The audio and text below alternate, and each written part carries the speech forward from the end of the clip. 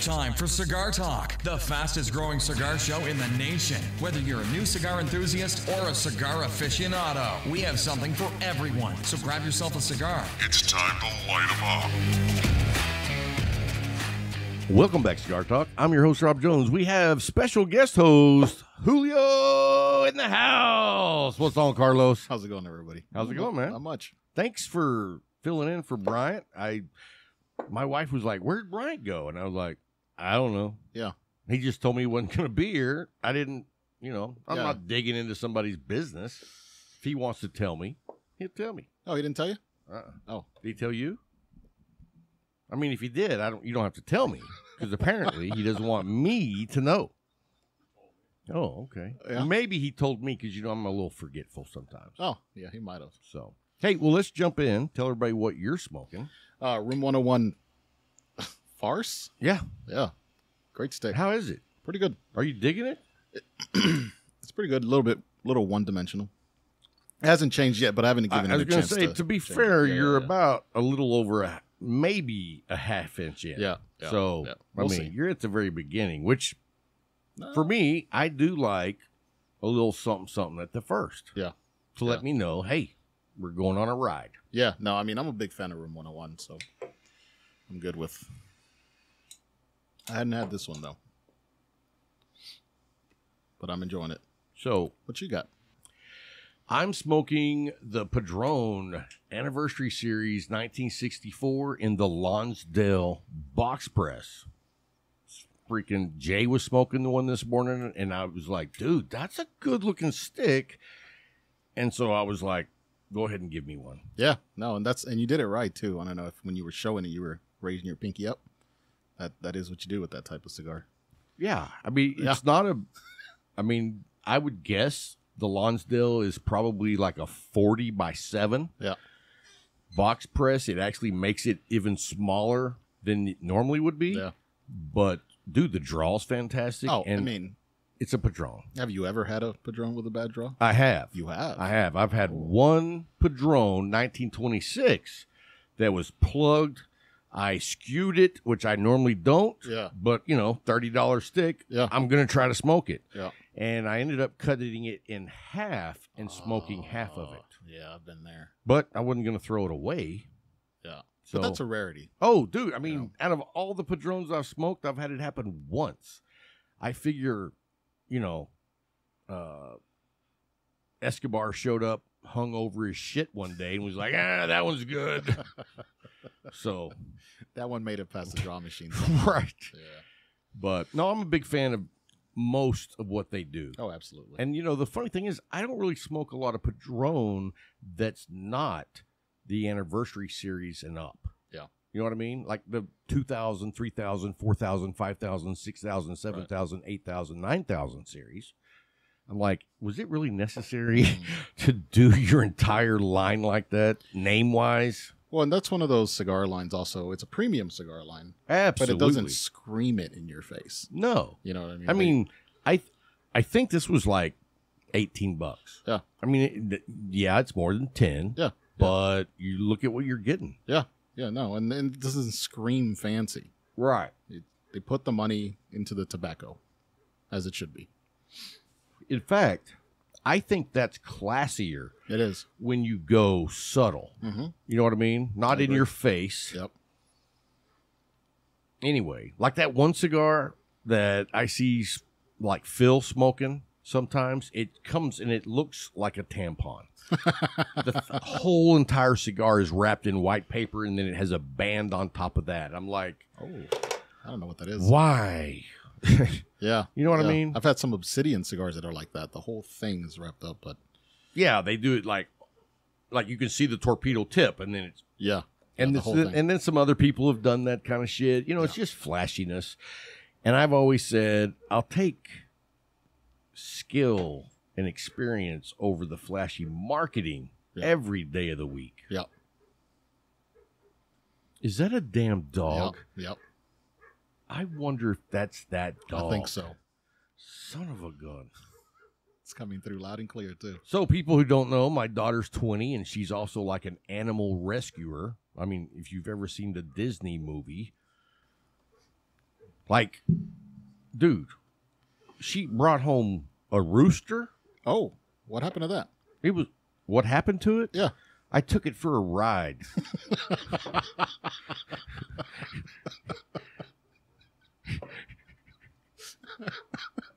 You know what? He was here for like 3 days, and every morning at like 4:30, he'd start cock-a-doodling. I was like, you got to go, bro. Yeah, no.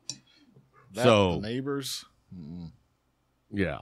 Oh, the neighbor was like, oh, we love having the rooster here. Reminds me from the farm. And I'm like, yeah, I'm not getting up at the crack of dawn to go pick cotton.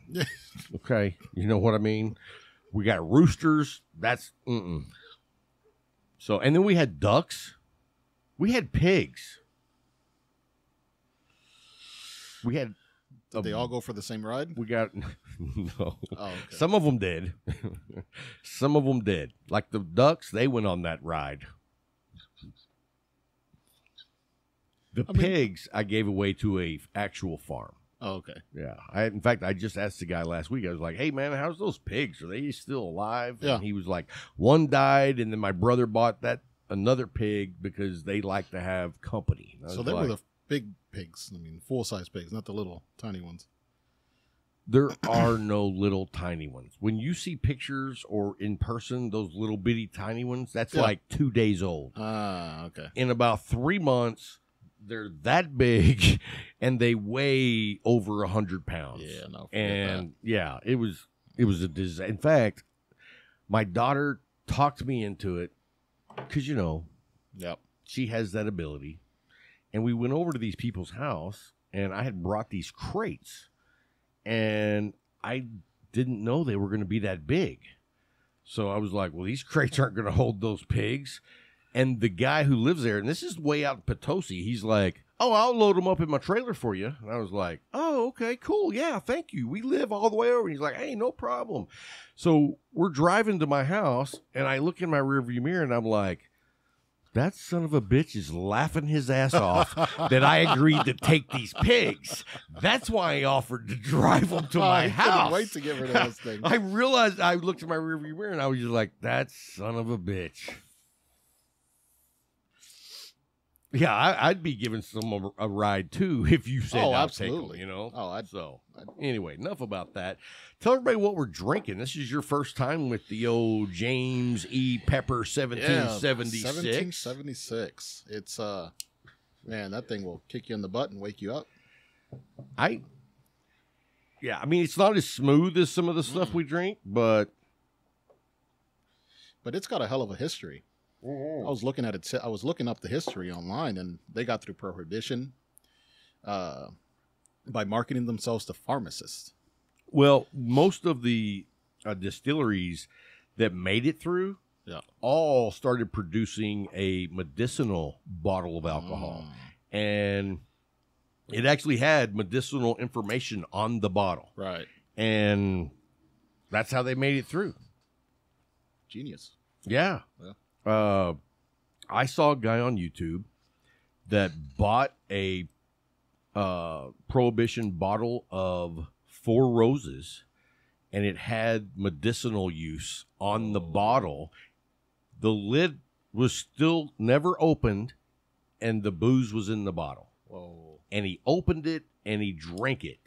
He said it was decent at best because they used like little tin back in the day for the bottles. And so that cap had actually rusted through, and air was getting in and out of there. Gotcha. So it had lost a lot of its flavor. Yeah. But I was like, dude, I wouldn't open it and drink it. That's a treasure. Oh, man, I'd open it and drink it. You would? Yeah, I'd have to try it. I figured it's going to taste like shit. But you're trying history. I mean, I get that too. You're actually drinking a 100-year-old almost bottle of booze. It's the closest you'll get to a time machine right there. Yeah, I'd absolutely open it and drink it, and then seal it back up and make it look like it never happened. But except for the pictures I posted on Facebook. No, but I just thought that was cool, and it was cool because the artwork was faded, but you could still see all the artwork. It was cool, man. Oh man, that'd be cool to find a bottle like that. I was thinking the same thing, like, cigars. Oh, did I tell you about the cigars from Stogie Bird? The Heritage line. No. Sorry, Sam. Not your Sam. Sam from Stogie Bird. I'm probably screwing it up. It's like the new vintage. Okay? So he is from Pennsylvania, and what he's done is there's lots of like old warehouses from the early 1900s that were used as tobacco processing places, cigar places. Yeah. And anyway, when they closed up, nobody ever bought it and did something different with it. It was just, that was it. And he went around to a bunch of these old warehouses, found out who owned them, talked to the owners, got permission, went in and found like boxes full of brand new cigar bands. Oh. And then he made a new blend for each one of them in the vitola that band was made for. That's awesome. And so some of the bands are from the 1800s. And dude, he actually on the interview opened up the box and showed it to me. There was like 50,000 bands in this one box. And they come stacked in like stacks of 100. Yeah. And they were like wrapped in plastic, and he pulled that off and like pulled one out. And I mean, the gum. Yeah. None of it had ever gotten wet, so it was still just like brand new in the box. Anyway, I bought a 20-pack, and I've just got them resting in the humidor. I'll show them to you on break. The bands are badass, dude. I can't wait to see that. I mean, dude, I didn't even know he offered that. On the interview, I love history stuff. Yeah, me too. And before he even finished telling me, like, we're doing the interview, but I'm on another page over here ordering the 20-pack. And when I pull out my credit card, he goes, "Hey, you're buying them, aren't you?" And I was like, "I am." That's awesome. Yeah, I was like, you know what? And when I'm done smoking them, I'm going to save all the bands and maybe do something, a little plaque or something. Because, I mean, they're all from the early 1900s or even the late 1800s. Man, and they're so basic. You know what I mean? They're not fancy like what we have now. Right. They're just you're like, that was a cigar. It was 5 cents. No, the tobacco sold the cigar then. Right. Now it's kind of the other way around sometimes, but... True. Yeah. And I mean, we're going to talk about that. On this show, guys, we're going to talk about what makes a good cigar and what makes a great cigar. And I thought about what makes a bad cigar, and we might touch a little bit on that because not all bad cigars, or at least cigars that I consider to be bad, might not be bad for you. Right. You know what I mean? We have different palates. We have different styles. So there's a lot that goes into that. Absolutely. Yeah. So anyway, before we get into that though, we're going to talk about the leaf. Oh, yeah. I mean, dude, it's the home away from home. They have, I mean, it seems like an endless supply of brands in that humidor. Jay just keeps bringing in all the brands. Yep. You've heard "don't rest on your laurels." Jay doesn't have laurels. He doesn't know. He's never heard that phrase. Right. Yeah. And he just goes 90 miles an hour to keep making it better every day. Yeah. Yeah. No matter how small or how big. Right. He's always going. He is. Yeah. He makes me tired. If you watch him, it's like, dude, you need to rest. He's never resting. I think in all the years that I've known Jay, I've actually seen Jay rest like 3 times. No, yeah. No, and it's a treat. When he gets to sit down with us and actually have a cigar and just actually smoke, it's a heck of a treat. I'll be leaving, and then I realize he's about to sit down. You're like, okay, whoa, I'm going to stick around. Yeah, I guess I'll sit down. And talk about, like, for a young man at his age to command the type of respect that he has, not because he feels that he deserves it, and he probably doesn't even acknowledge. He doesn't, yeah. But we know. Yeah. Hats off to a guy who is kicking ass on all 8 cylinders. Mm-hmm. He's not a 4-cylinder. He's a V8. No, yeah, absolutely. I love that place. In the last few weeks, I haven't been able to go because I started a new job, and man, it's been rough. What have you been doing? I started a new job. Yeah, but what's the job? Can you talk about it on the show? For Norwegian Cruise Lines. So I'll be so like you're able to sell cruises? Sell and customer service wise and stuff like that. We'll see how it goes. I mean, it's good so far, but that's taken me away because we're in training. So, and up until then, I mean, I spent a year going to the Leaf almost every morning. Yeah. And it's been being away from that place really hurts. Well, and like, dude, like this morning, I went, Larry, Casey, Bill, Sam, you. Yep. I mean, that was a great morning. Oh, yeah. And it's like, you know what? We were all having great conversations in the back. Mm-hmm. And then I was like, oh, I'm going to go grab another cigar. So I went up front. And then the next thing I know, I was having just as much fun in the front, and I didn't come back. Yeah, we all sat around with Jay. It was like, oh, Jay has 10 minutes. He does, yeah. And when you see that, because a lot of times, I never want to be the guy that is like imposing on him. Right.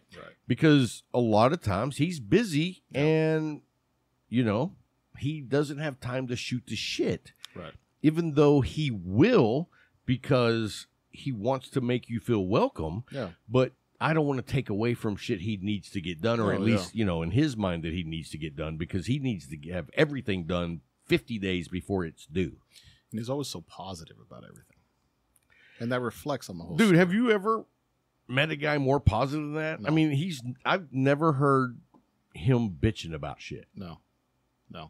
And trust me, when they were building out this place, he had plenty to bitch about. He does. Yeah. And he was just constantly like pushing forward, you know? Just riding that silver lining the whole way. Yeah. So, and then Corey, is he here already? Yeah. I know. Okay. Corey's here. Yep. And did you know they're having a McAuliffe event next did not Wednesday? know that. I Is just it saw Wednesday that. or Thursday? I just saw it I'll on have Facebook to look today. that up. Let's see if J-Man can just tell us, because I would like to get up there for that. Yeah, it was on Facebook.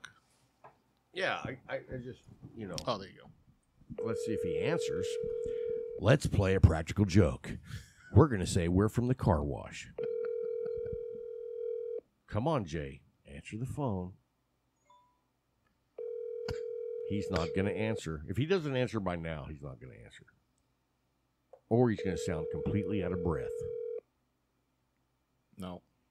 Call has been forwarded Oh, he must be having dinner or something. 808 so we got to leave a message. 50 is not Oh, you know what? Blah, blah, blah, blah, blah. Shouldn't have put his number out there. Hey, J-Man, this is, who did I say we were? The car wash. This is the car wash over on South First, and you brought your truck through here, or someone did, and you have left a case of used condoms. And I didn't know if that was trash or if we could just go ahead and throw that away. I mean, I know your gene pool is valuable, so if you're planning on using any of that, we'll save it for you, but you're going to need to call us real quick. That's 325 Car Wash. Boom. That's a good message. Yeah. Wednesday the 25th, 6 Okay, so this Wednesday, and this show comes out on Tuesday, do you know if they're going to be doing any like live stream or anything, or is it just going to be local? That I don't know. Special McAuliffe cigar event, 25th, 6 to 9. Is Luna going to be there? Yeah, I think so. Have you ever met Luna? Yes. Have you ever heard Luna do the Arnold Schwarzenegger? No. Oh, dude, he's good. Oh, I got to hear that. Yeah. Can you do any? No. I can't either. No. It's like, I'm like, hey, who is this? And they're like, you? Yeah. Yeah. You always sound the same when you try to do anybody else. Yeah, I've never been any good at that. Impressions, which is fine because they probably get me in trouble anyways. Yeah. Yeah, I saw somebody post on Facebook today. No, it was on Instagram. I like to have fun with people. Yeah. And some female had posted, what was it? oh, it really breaks my heart to feel like I'm invisible. You know what I mean? And everybody was like, oh, what's wrong? What can I do for you? Can I pray for you? And I said, actually, if you could be invisible, that would be one of the coolest things in the world. I like to throw a positive spin on it, you know? What'd you say? Did anyone respond? Oh, I don't know. I don't go back. Uh, There was another dude that posted the date on his, it was like a black and white, and just at the top it said 2001, May 21st. And then down below it said, that's the day that I got sober. And like everybody was like, oh, congratulations, we're so proud of you, blah, blah, blah, blah. And I was like, proud? I mean, if you told me that he had been living like in the circus life, and then one day he came home and he was a lawyer, now I'm proud. But he gave up something I love? No. I don't go back to those. yeah, no, well, I'm sure to get you banned. Going back to something like that. I would try to be on a positive thing. Do something impressive with your life. You quit drinking, okay? Look, you know what? Look, I'm putting it down. I quit, okay? Yeah. Are you happy? Are you proud? No. Okay, I'm going to have a drink then. Because I know you're going to, yep. There. Well, now you're not proud. Well, I wasn't. If you're not proud, I'm going to have a drink.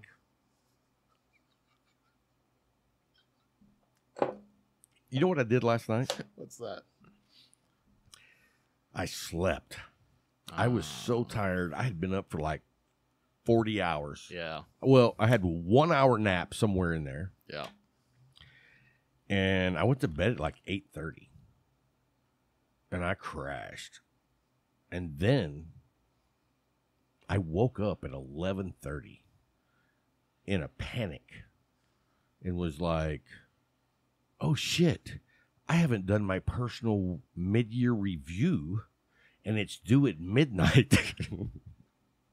So I jumped out of bed, hauled ass out here, and the damn website was having its maintenance period. So I got up this morning and did it, and I was like, hey, if anybody says anything, I would have had it done. Yeah. But so anyway, But I it's the came out website's here fault. and I had a cigar. Oh, man, that must be nice. It is, I dude. got to set up my garage to be able to do that. No, what you need to do is just buy this shed. No. Why? I got a garage in the back of my house. Oh, you have like a garage and a garage in the back? Right. Well, yeah. Make it nice, dude. I know. I need to set it up. There's nothing like having your own little lounge at your house. Like, I tell people all the time, this Yeah. is probably the best investment I've ever made. I believe it. Whether it's I want to watch a football game, I want to watch a movie, Yeah. I want to get on the computer and work, I want to create, I want to do the podcast. Yeah. No matter what I'm doing, I can fucking smoke in here. Yeah. You know how awesome that is? No, And what's the temperature in here? perfect. What is it, 67? Yeah. 67 degrees. Yeah. Hey, y'all be glad that I had, when I brought home this cigar, I came home and I was like, I got a busy evening. I might take a little nap. But I was like, before I do that, though, I need to go put this cigar in my humidor. Yeah. Came out here, and I had forgotten that I had turned both ACs off. So it's hot as heck in here. No, it was 77. Oh, it was a nice day today. But by the time you guys got here, it would have been about 85. And that's no bueno. No. But yeah, every cigar smoker needs their own spot to smoke at home. It's mental health wise, escaping all your family stuff. It's nice. Well, there's lots of times where I tell my wife, I'm like, I know I smoke cigars all day, but I'm going to go out right now and smoke another one just to relax. Yeah. Because I'm not always in that mode to just relax and enjoy the cigar. Right. A lot of times I'm multitasking, working, taking calls, whatever. Yep. And so I enjoy it but I don't get to really take it in. Yeah. You know what I mean? So, I mean, people can ask me, what'd you smoke today? I don't know. You know what I mean? Yeah, because you're not paying attention to it. And it really is nice to sit down and experience a cigar. You know where the best place is? What do you need, bro? No, I was same with whiskey and bourbon. Absolutely. You know, I've never, like, 5 or 6 years ago, no, 7 years ago, I didn't drink bourbon. Yeah. I was a beer guy and really not that much beer. Yeah. I was never a liquor guy, and mainly because whenever I was young, you know, we would get our hands on a bottle of Jack Daniels and just do shots to get drunk. Yeah. Because, you know, you're like 19. Right. And after all that, I was like, Jack Daniels is disgusting. Like, I can't stand Jack Daniels now. No. I will say I really, really enjoyed the Uncle Nearest. Have you ever had that? No, I haven't. You know the story behind that? So, I don't remember the guy's name. Right. I guess it was Nearest. I think it was Nearest Jackson. Nearest Jackson. Okay. Anyway, the Jack Daniels was it slave owners or was it Nearest Jackson or Nearest, whatever his last Nearest name was. Jackson? I think it was Jackson. He taught Jack Daniel how to Yeah, distill. he taught Jack Daniels how to be a distiller, Sure. but then he used Nearest recipe and didn't give him credit for it. Oh, Made the money from it. right. Well, then, what decade was it whenever Jack Daniels made it right? I mean, I want to say it was in the last 10 to 15 years. Wow. They found his family and was like, hey, you know what? This belongs to y'all, and now they own it. Oh, that's awesome. That is awesome. Yeah. And I really love the brand, and it's good. Yeah. It's a little pricey. That's why I don't buy it very often. I mean, Right. you know, it's good, but it's, you know, 53 to 56 bucks. Okay. Yeah. This is 36. And it's like a little bit better than this. Not $25 better. Right. Yeah, it's the history of it. Yeah. Yeah. And I'm cool. I'm down with that. Yeah. So if you're in the market for any cigars, call the Leaf. The yeah. number is down in the show notes, and that was one promo. Jay's like, I don't remember you ever mentioning the Leaf. You know, really, dude, you need some cigars. Yeah. Call them up. The number's in the show notes, and if you're within 50 to 100 miles of the Leaf, it is worth your effort and time to come hang out at the Leaf and smoke a cigar. Don't just swing in, run in the humidor, be amazed, buy cigars, and leave. You know what? I know you're on the road. Yeah. But take an hour out of your day, even if you're on the road, to take it in. Yeah, and then everybody will welcome you there. I mean, we've been sitting there so many times, and someone's came in and sat down, and we've invited them to talk with us, and we've got to know a lot of cool people. Yeah, it's awesome to meet people that are passing through. Yeah. Where are you going? Where are you from? What are you doing up there? What do you do back there? Yep. Yeah, it's an awesome place. Do you like midget porn? That's a big no for me. And when I say big, Larry's giving the eye. Move on. Move on. That came from that conversation this morning. So anyway, our other sponsors, Case Elegance. Okay. Can't say enough about those guys. I mean, I got an email from a guy who listens to the show that says, hey, man, I know you always like to hear about your sponsors and whether or not they're pulling their weight. Yeah. Basically, he didn't say that, but I paraphrased into a Southern Tennessee man's choice of words. But anyway, he was like, yeah, the humidor's fantastic. I had something, blum, blum, blum. And he called them. They sent him something, blah, blah, blah. And then he had taken the hygrometer out. Yeah. And, you know, it's fitted in there with like a grommet all the way around, like an O-ring Right. type thing. Anyway, he said he couldn't get it back in the way it should be. And every time he would close the lid, it would actually, the pressure would blow it out. Yes, I've had that happen on mine.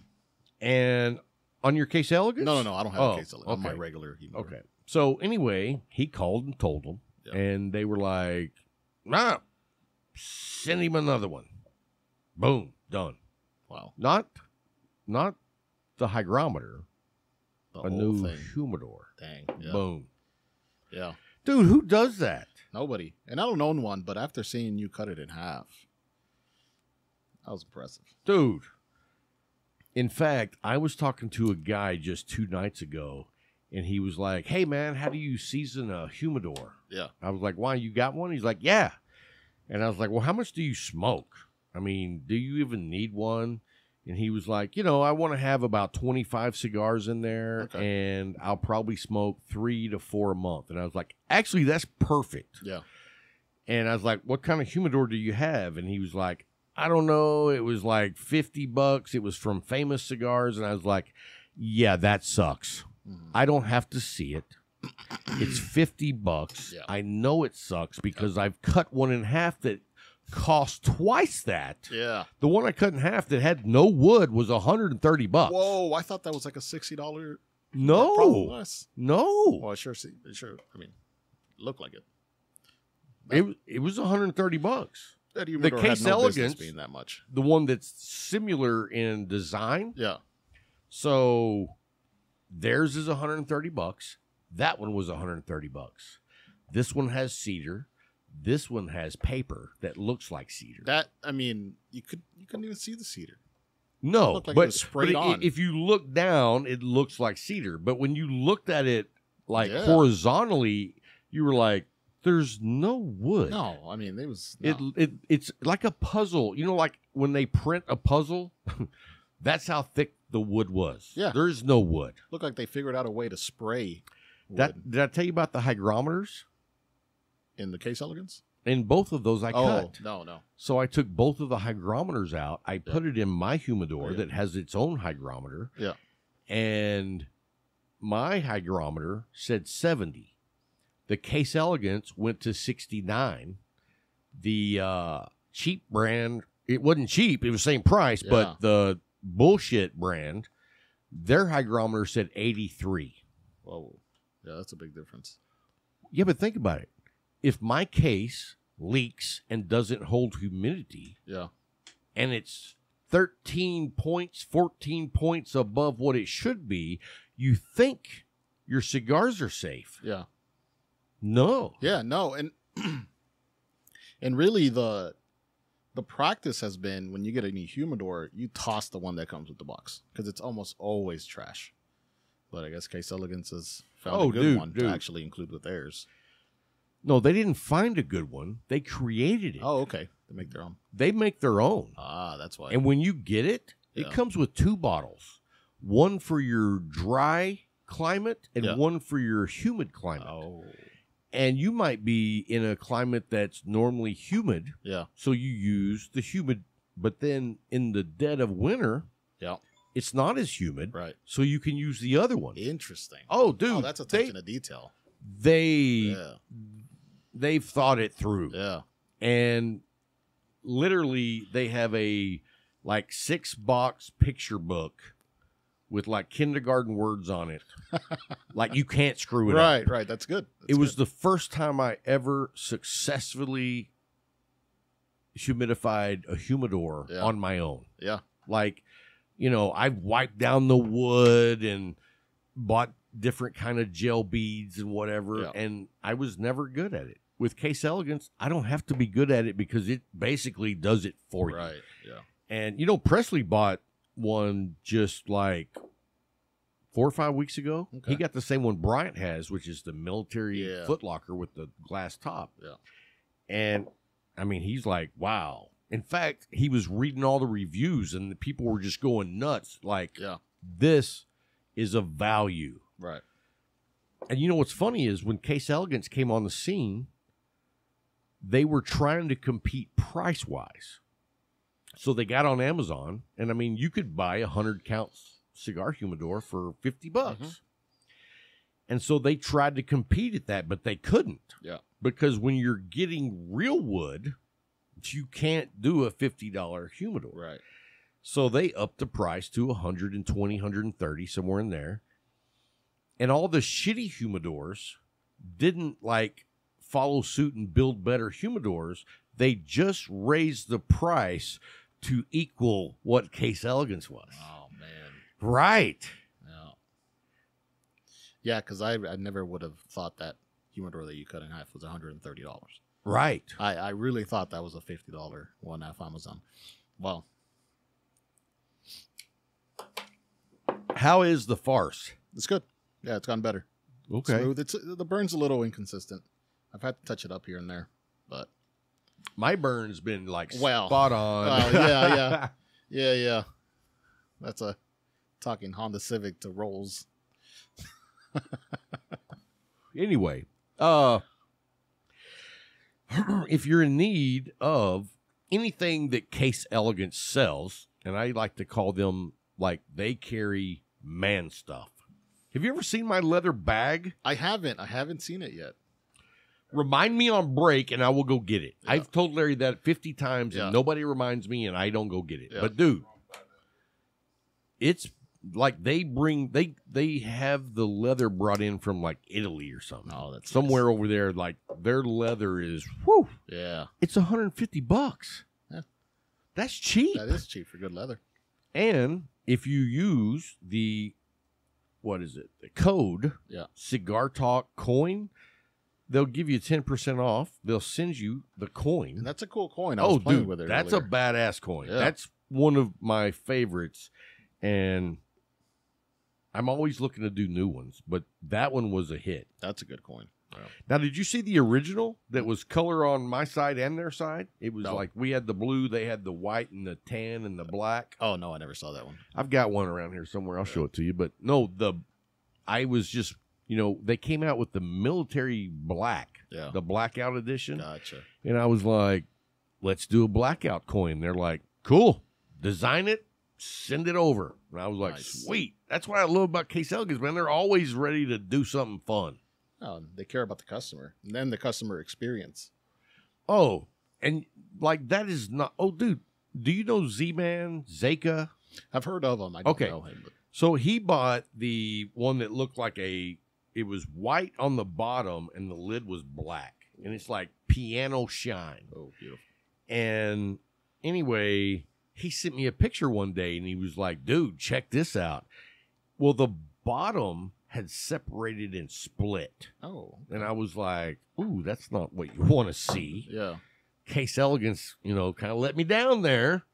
And so anyway, he messaged me back and was like, it was my fault. I was like, why?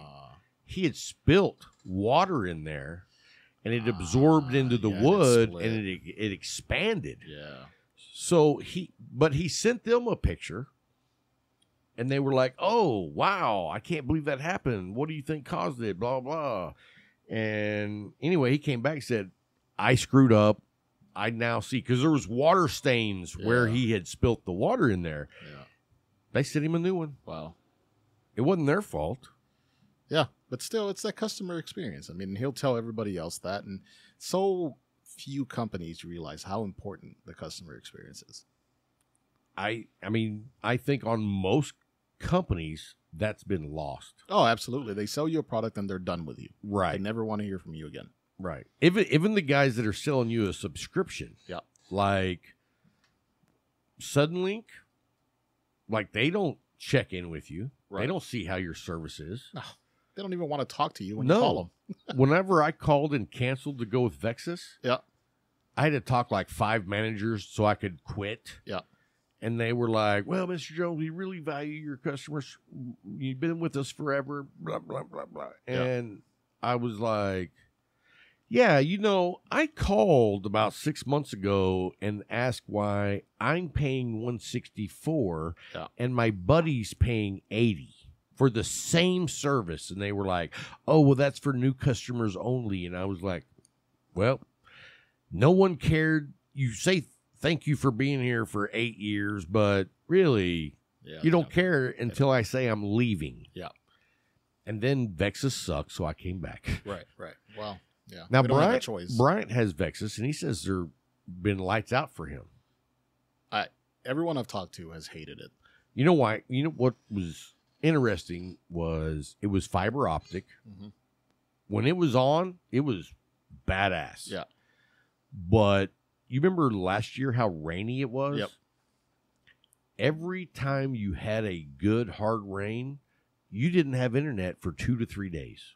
Yeah, that's right. And I was like, I can't do that. No, you might as well have satellite internet. And so one of those outages, literally, I didn't have internet for 3 days. Jeez. On the third day, I called, and it rang like, I don't know, like 12 times. Yeah. And I hear this. Thank you for calling Vexus. And it's like a 70-year-old woman. And I'm like, is this customer support? And she's like, oh, yeah. I mean, yeah. I was like, well, now you can't be an asshole to this 70-year-old woman. You know what I mean? It's like, I'm not going to go off on you. Right. I was ready to go off on somebody, but all right. It's not her fault. Yeah. And I mean, she's at home. Right. She's not on an office phone. Her phone rings and she answers it. Right. Yeah. And so anyway, I got out from underneath them. I've heard they've improved their network, but I don't know. You know, right now, suddenly it's giving me a great deal because I came back. So as long as I have that deal, I'm golden. But you raise my rate, I'm out of here. It's a lesser of two evils. It is. Unfortunately. That's the way it goes. Yeah. Yeah. It's what we face in small towns. We got monopolies and nobody does anything about it. So anyway, we'll get to our other sponsors after the break, but let's dive into what makes a good cigar. Okay. Like, what is it? I think everybody has like a checkoff list in their brain. Yeah. You know what I mean? Because, and we don't all like the same, but it's like, I look for price point. Yeah. On a new cigar I'm going to smoke for the first time, price point comes into play. Absolutely. If you're a brand I've never heard of and you're $14, there's a good chance I'm not going to smoke it. Right. If you're a brand that I know and you come out with a $14, $16 cigar, I'm like, I know they make quality. I'm going to give it a try. Yep. And if it's good, I don't think twice about spending $14, $16. Right.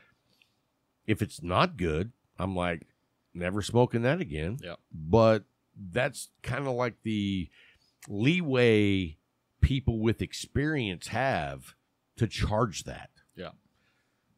But when you get down to it, price isn't a indicator of a good cigar. No, absolutely isn't. It's far from it.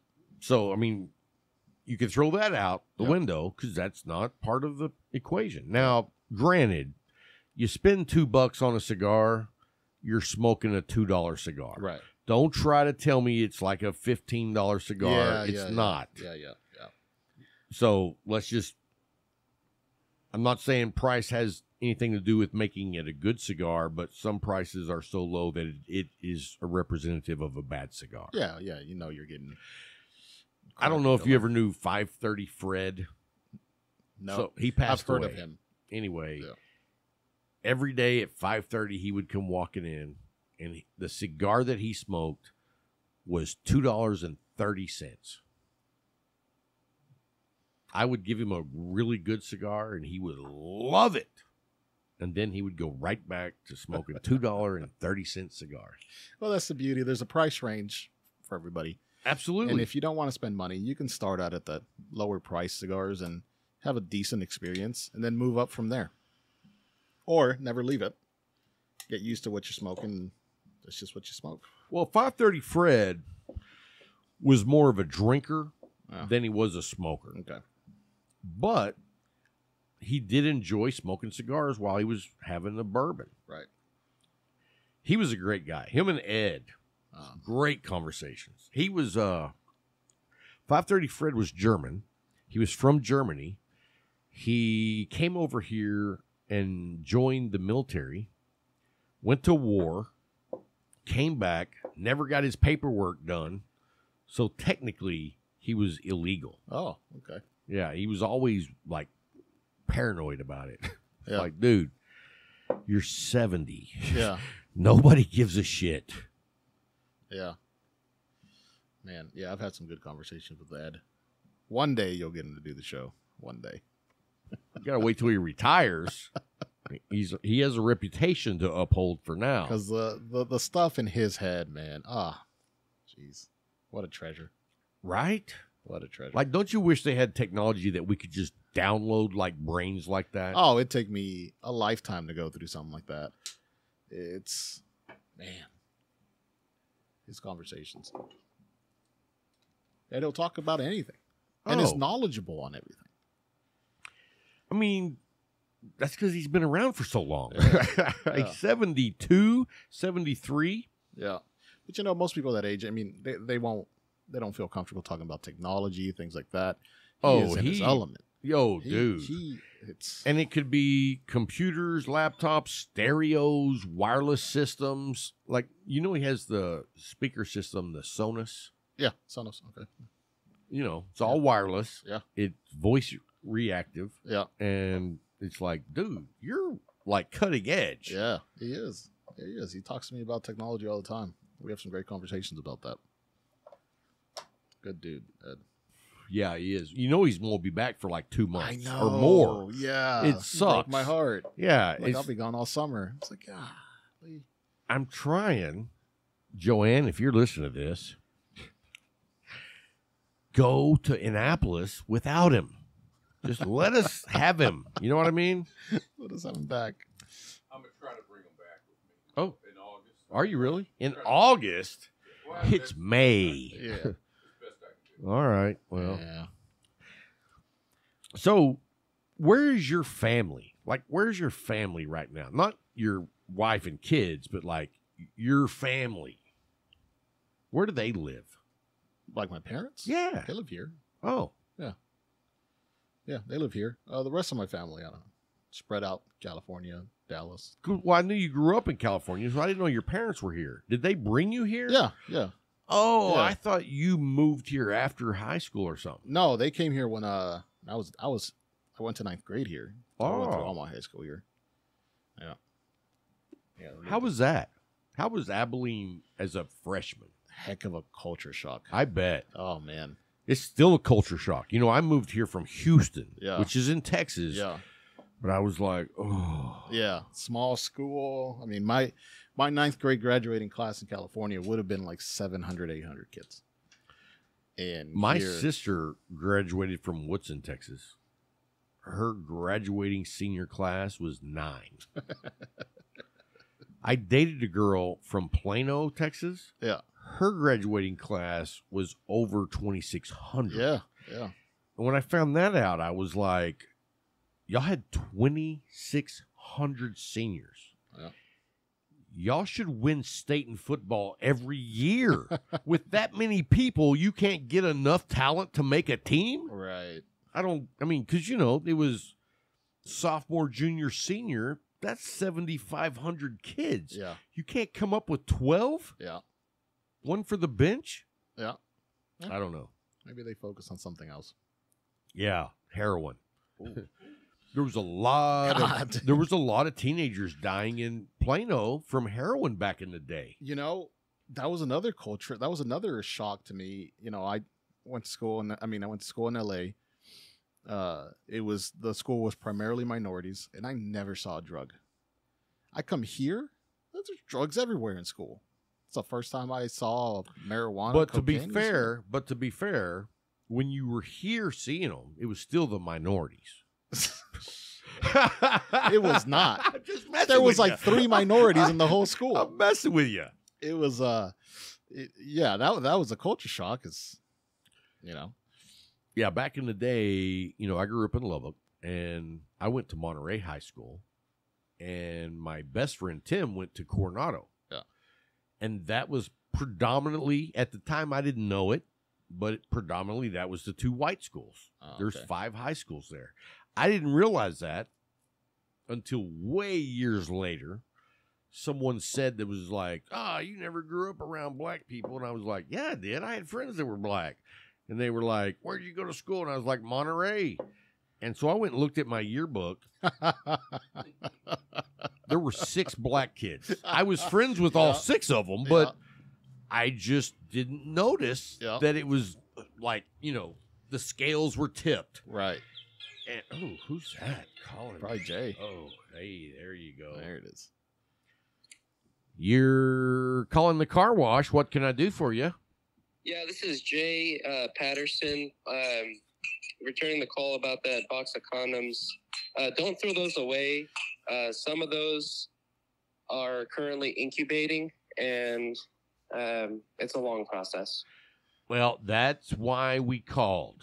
We didn't want to mess with what possibly could be the greatest heir of all times. And that's why I like bringing my cars to your wash. Well, 1-800-CAR-WASH, car wash. Call us up. We will take care of your used condoms. Absolutely. So what's up, bro? Oh, not much. Sorry I missed your call. No, it was busy at the shop. We were calling to ask a question, and now I have no idea what it was. Do you? It was about the McAuliffe event. Yeah, you were calling about the condoms, so what to do with it? Oh, no. Then we also heard that there was a McAuliffe event on Wednesday. Yes. Tell us about that. So we are going to partner with McAuliffe Cigars. We're going to have a special event this Wednesday from 6 to 9. Proceeds are going to be donated to the Red Cross to assist with the eventual fallout from the wildfires around here. Oh, great. Yep. And that's it. Okay. That's going to be awesome. Where are you calling from, Jay? I'm calling from my cigar lounge. I knew it. So, are you closing? Yeah, I'm closing up right now. Okay. Well, if you get time, feel free, run by, bro. I would, but I probably ought to head to the house and try to get some good sleep. We're driving to Fort Worth tomorrow. Is Corey going with you? No, Corey's in Austin. Oh. And so, no, I'm going to go to Fort Worth because it's hopefully the last follow-up with my son's GI specialist that cooks. Oh, awesome, man. Awesome. And so we'll see what they say. But he's been doing a lot better. Hey, man, that's a great hospital, especially for the kiddos. Oh, absolutely. Okay. Well, cool. Well, y'all have safe travels, and we will see you on your return. All right. Thank you, sir. All right, man. Take care. Love you, brother. Love you, too. Bye, guys. All right. So there you go. Jay's not coming by. So. Yeah, but that's those wildfires are nuts. Oh, yeah. In case you don't know, in Abilene area, just south of town, actually, we've had damn near 10,000 acres burned. Yeah. Did you know we've lost 50 to 60 homes? Yeah. And I was talking to Casey about that earlier today. And she was like, I could give a shit less about my house. And I've got my stuff that I care about ready to go at any time. Yeah. And I was like, yeah, me too. I've got like 3 big old containers of photos that cannot be replaced. That's getting loaded. And then I have a fire safe that's got a handle on it that you can carry. And it's got all the documents that we ever need. Right. And really, that's it. And then Casey was like, yeah, and I also have a dog. And so my first thing is I'm going to take my dog out to the car, drive it down half a block, and then come back and get the rest of the stuff. And I was like, yeah, we have a similar plan. But what we do is we put the dog in the bathroom, lock the door, grab all our shit, and leave. That's a Larry type of plan. Oh, see, I'm serious. Oof. No, I'm kidding. Oof. You saw my dog. Yeah. You know he's 11 years old. Uh, He's old. I thought it was a cat the first time I saw him. It was dark. He just ran past me. I was like, what? Rob has cats? He's a fat cat if he was. I mean, he's a little chunk He's a cool on little four dog. little legs.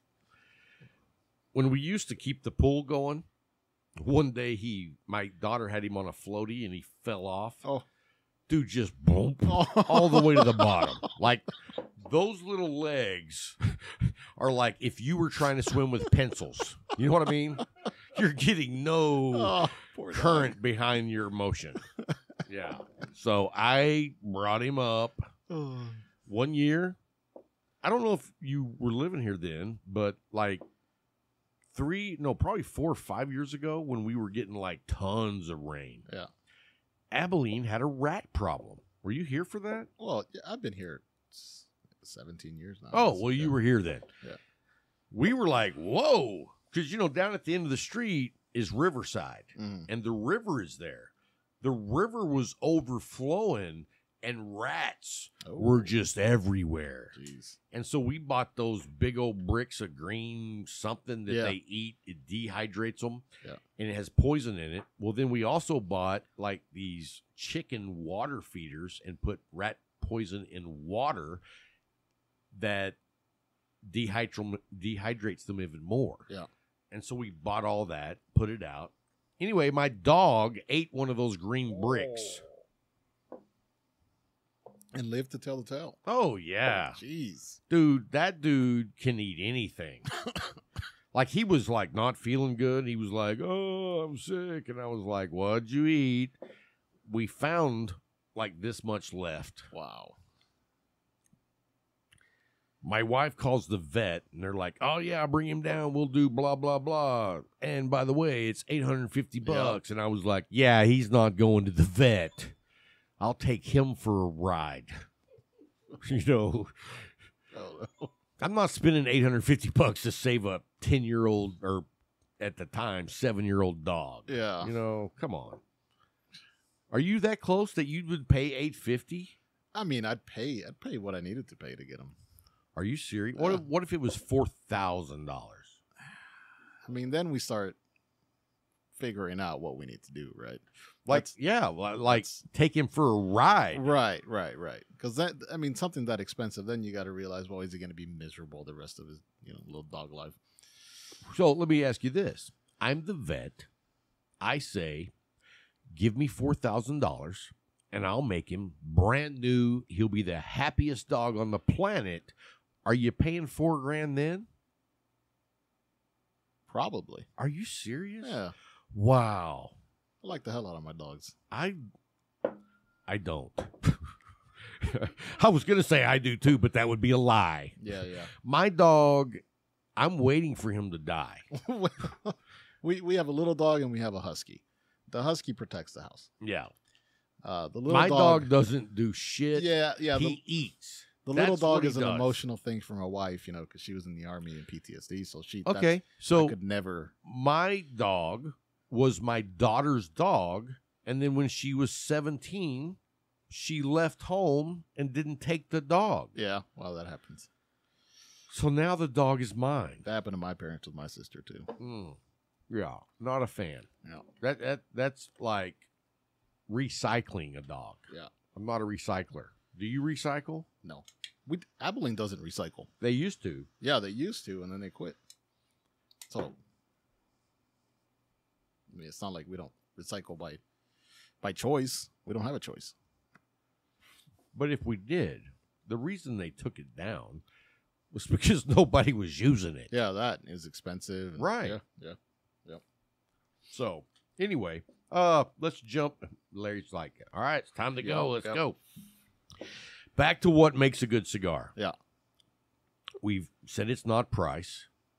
So and for you, because it may be different for everyone, but what makes a good cigar to you? Two things. Well, three.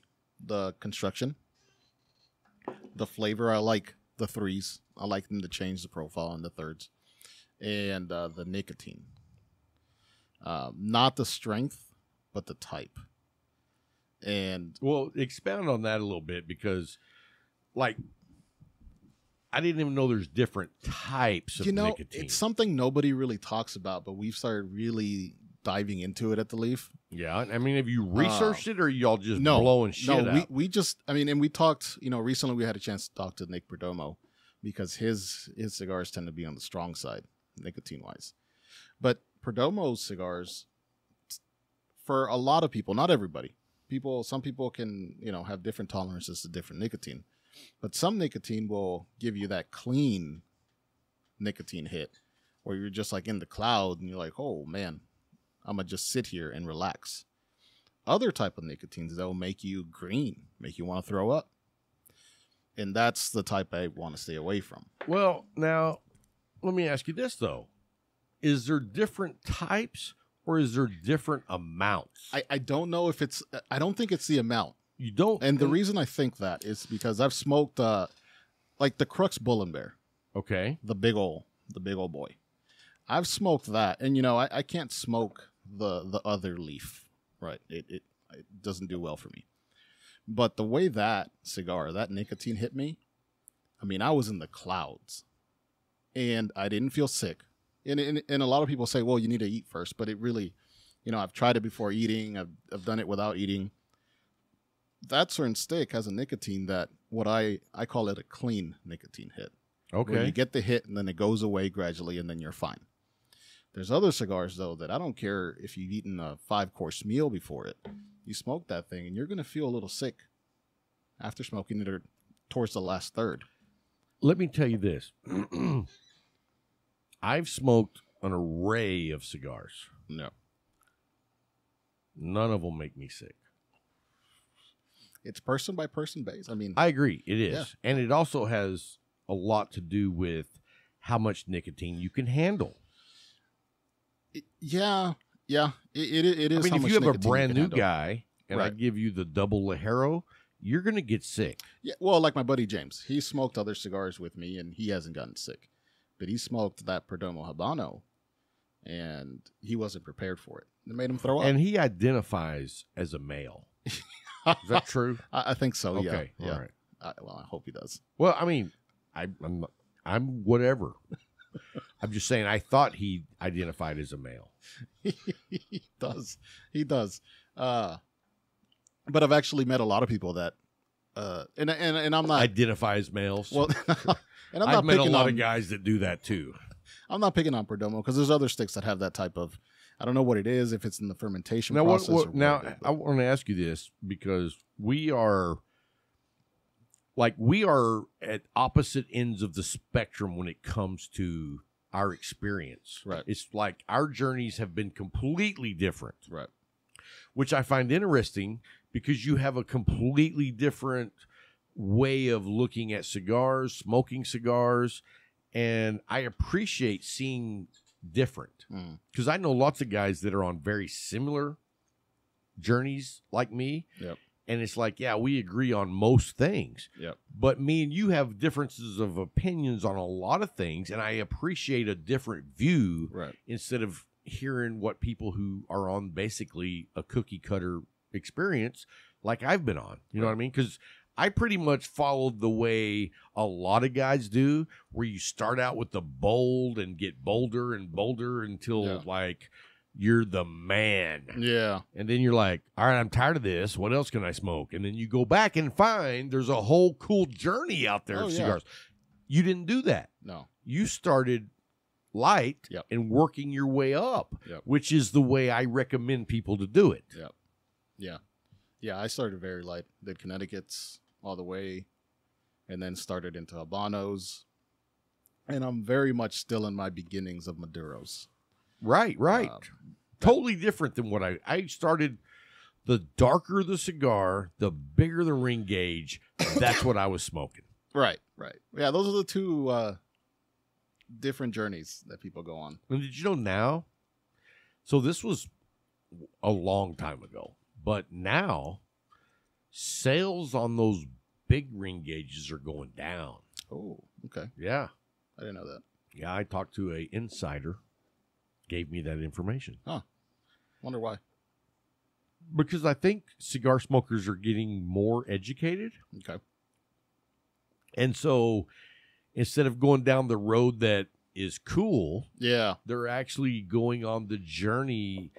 And I'm not going to say the way it should be, because every journey is a journey. Yeah. But to me, it makes more sense to do the way you're doing it versus the way I did it. Well, the big ring cigars, sometimes they're just big to be big. Oh, 100%. It's kind of like wine. You got the box wine, then you got the regular bottles of wine. Right. Most wine aficionados will stay away from the box wine because that's just to get drunk. Right. Yeah. It's kind of like Jack Daniels when I was 19. Yeah, that's exactly what, or Fireball. Oh. I'm not a fan of Fireball. Oh, well, you know, if you start drinking good bourbons, Yeah. that's not even whiskey. Yeah. You know what I mean? That's, No, that's some good. concoction. No, and going to the Leaf has really got me started on that because I was really, I don't drink much. I was going through a Scotch phase, and then I switched to bourbons when I started hanging out with y'all. But So, how was your Scotch journey? my Scotch, Was it short? it wasn't short, and I'm still kind of on it because I like the peatiness. I want all the peatiness in my Scotch. Peatiness. Really? Yeah. See, I'm not. Oh, man. Like, in fact, I had drank Springbank, which I always tell everyone that's my favorite Scotch. Okay. Very light on the peat, very light on the smokiness. And they still do everything by hand.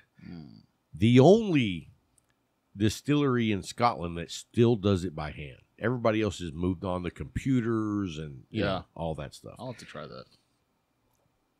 And so Larry picked up a bottle for Ed, and Ed shared it with me. And when I drank it, I hadn't had it probably in over a year.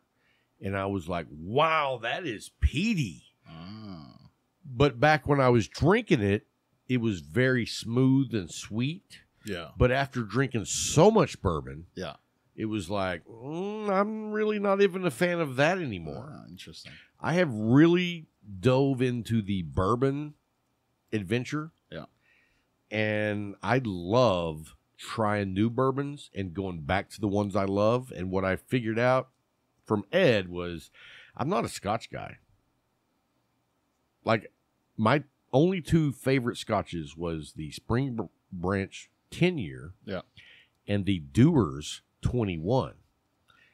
And I haven't tried the Dewar's 21 again, but I would imagine it would not be as good as what I remember it to be. And I don't want to taint that memory, so I'm just going to let it ride. It's going to leave it a memory. Leave it a memory. Yep.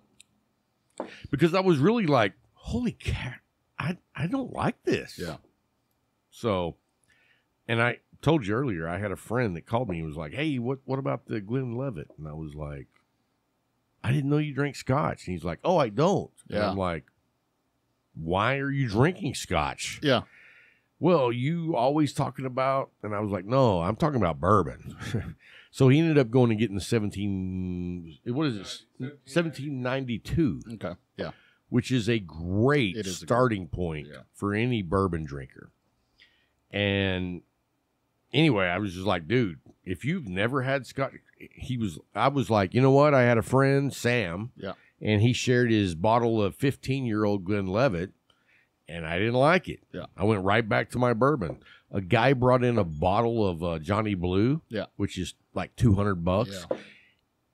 And I'd talked to him a few times, and he came over and he was like, hey, let me pour you a drink. And I was like, nah, I'm good.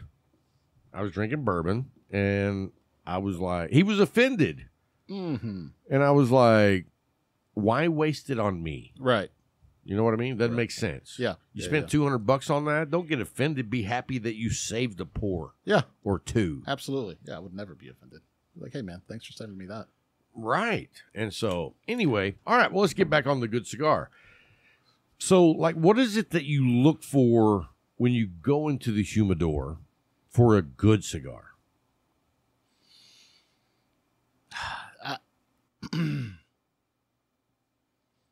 Man, that's a tough question because I've never Have you thought gone about into it. the humidor by yourself Yeah. and picked out a cigar you never smoked Yeah. before? And how Yep. was that experience? It's been almost always been great, especially because of the leaf selection. You can't really go in there. It's hard to go in there and get a bad one because Jay has it curated so well. But He really does. yeah, the most recent one was that 1936 La Galera. That was a good stick. I'd never smoked had that Yeah. until you told me about it. Yeah, I just walked in there and I said, well, that one looks like it's something I'm going to try. Now, But had you smoked the Connecticut already? I hadn't Oh. tried the La Galera at all. Good line.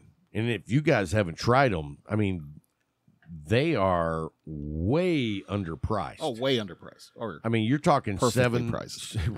I mean, yeah, I like to say it's a value cigar, but it's not a value cigar. no, that 1936 It's a box $10 price. to $12 cigar all day long Yeah, for under $8. yeah, yeah. The What, box price is $7.25? Oh, $8? Okay. Yeah, the Connecticut I think is 7 something. Yeah. But that's something where I just walked in and I'm trying to think what made me choose it, and I just think I just go in there and go, okay, I haven't smoked that. I'm going to try that, and then I'll just give it a shot. Let me tell you something that's fun. I did this probably 5 or 6 months ago. Because we get into our routines when we go into the humidor. It's like I go across the first aisle, I turn down, and then I start looking. Well, there's a whole world over here that I never look at. Yep. Because you get into that, routine. Yep. So one day I walk in, I decide to go down the first aisle. I close my eyes, take 5 steps, stick my arm out, and whatever I touch, that's what I'm getting. Yeah. And I got a Cristobal Revelation. Holy crap, it was good. Never smoked it. Yep. Would never probably pick it, but was completely blown away when I smoked it. Yeah. And if you haven't ever tried that, Yeah, try give it a that. shot. Go down, don't even look, just find something and try it. I was blown away. It's a great stick, and I've smoked several since then. Yeah. No, I don't tie myself to a certain cigar. I never have. I'm always smoking something different. I smoke a lot of different stuff, but I also smoke a lot of the same. Like, I smoke a shit ton of McAuliffe. I smoke a shit ton of Tabanero. Yeah. And then after that, I smoke a lot of the Saka stuff that Jay has. Oh, yeah. The Aladino stuff. I mean, it's my father's. I'm a big My Father fan. Yes. I think me they too. make really good cigars. They do. And now, have you smoked the Lee Bijou 1922? No. That is their powerhouse cigar, but it's also freaking amazing. And I always smoke it in the Petite Robusto. Okay. Because if you're going to smoke a really strong cigar like that, Yeah. it's the perfect size. Where if you go smoke a 6x56, you're getting your ass kicked. Yeah. Yeah. I don't want to do that. I want to enjoy what it has to offer, but I don't want to get my ass kicked. Right. So that size, in fact, when they don't have them, I'm like, oh, and then I don't get one. But then, have you tried the La Galera? No, excuse me. The, the Blue Band. My brain has forgot. It's not the Opulencia. It is the, damn it, I can't remember. It's like a turquoise color. No? I don't know. Wow, that's disappointing that neither one of us can remember.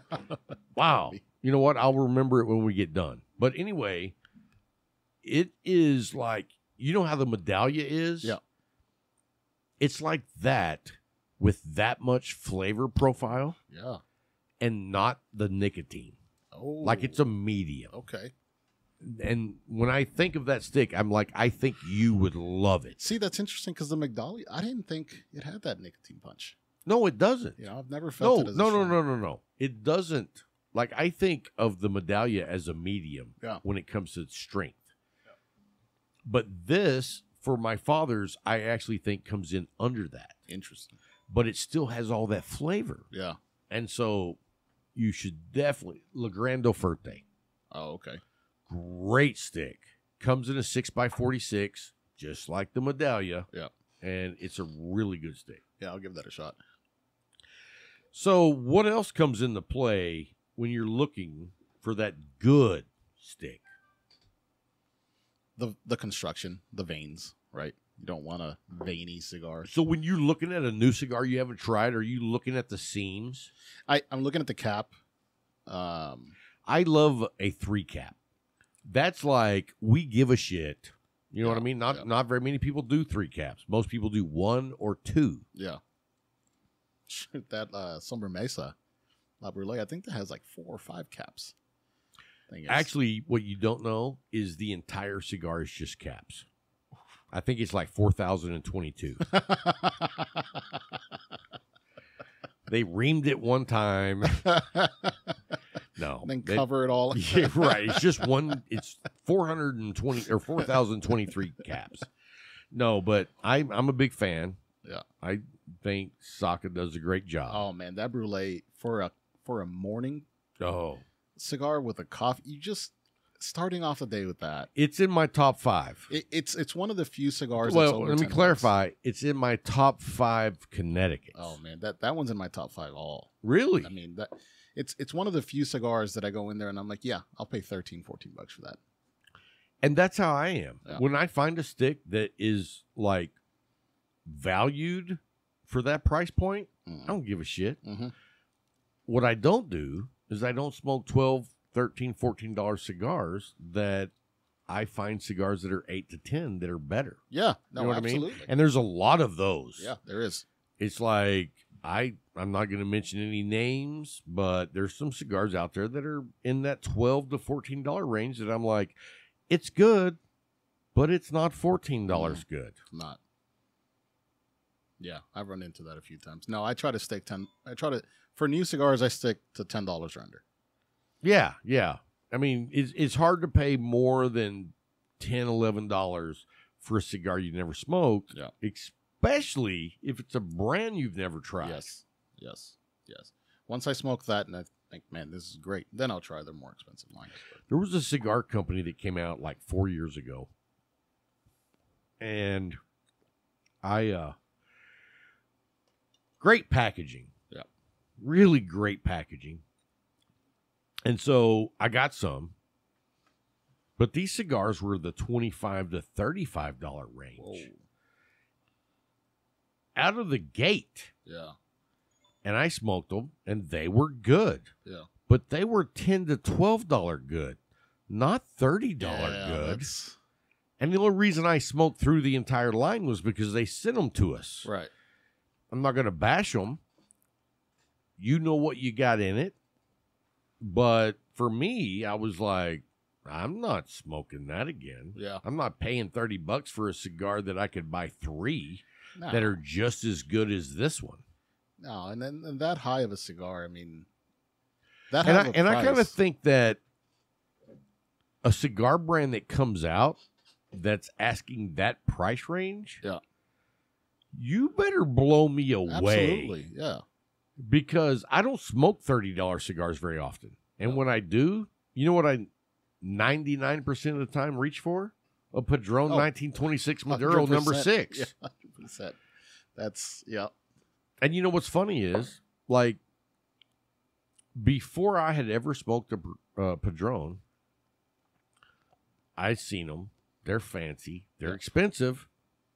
And I bought a 1926, $27 plus tax, damn near $30. Yeah.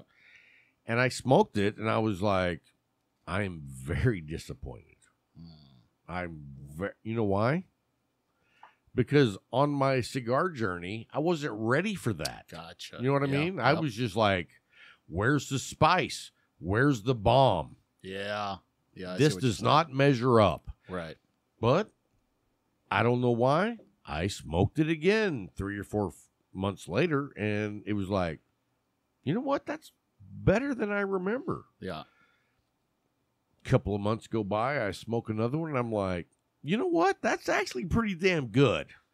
And then by the fourth one, I'm like, that's one of the best cigars I've ever smoked. Yeah. Yeah, with cigars, with the hobby, if you're a hobbyist of cigar smoking, you really want to start, because with any hobby, if you start off high, you're going to burn out. Yeah, you really And that's are. what you do on the super powerful cigars. Yeah. You burn yourself out, which forces you to go back. Right. Yeah, no, my cheapness has kept me from going that high. But for a special event, Padron is what I reach for almost every single time. Have you had the 50th? I don't think so. No. So the 50th is somewhere in the neighborhood between 50 and 60 bucks. No, I definitely haven't had that. And I smoked it. The only reason I smoked it was because I was at a cigar lounge and they had invited me to come play poker. And there was like 9 guys and me playing poker. And I took every single dime from everybody at the table. It kind of felt bad. Yeah. But I thought the proper thing to do is to take all my cigar money and spend it all right there. Right. You know what I mean? You're at someone else's shop. Sure. At least spend the money at the shop you're at. Right. And so they had the 50th, and I was able to try it. And I would never pay $55 for a cigar if it was coming out of my bank. Right. But it was, poker money. And I was Right. like, you know what? I've never had one. Yeah. Let's try it. Yeah. And it was really, really good. But I can't say that it was $25 better than the 1926. Yeah. It was maybe a quarter, 25 cents 25 cents. better Okay.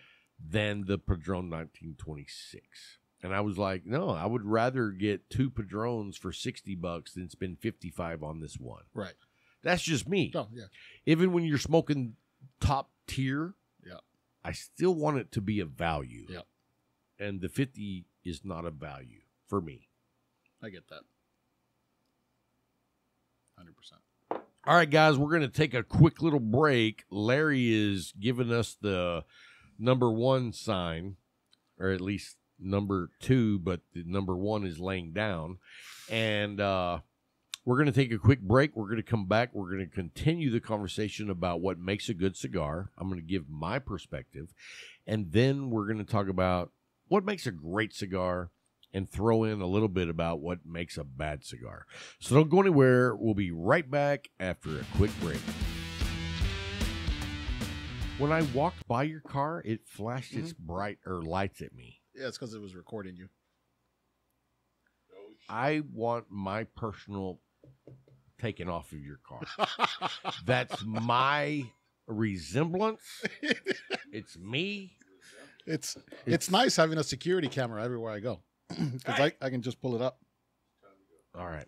Hey, guys, thanks for hanging through the break. We have been drinking and smoking on the break. And you know what? I got to mention my cigar pack, the monthly cigar subscription. This is not a promo for them, but let me tell you what. I met those guys by accident, and they were like, hey, man, we're going to send you a bunch of cigars that we've either had in our cigar packs or we're putting in our cigar packs. Dude, they sent me a ton of cigars I told Jay about. I was like, what's cool is they sent me a ton of cigars that we don't carry. Right. And I'm like, that's a lot of unique cigars if Jay doesn't carry them. Yeah. And so I knew you were a fan of Room 101. Yep. You know that I think that Matt Booth is a complete dick. And so when I saw his picture on the band, his likeness, I was like, you know what?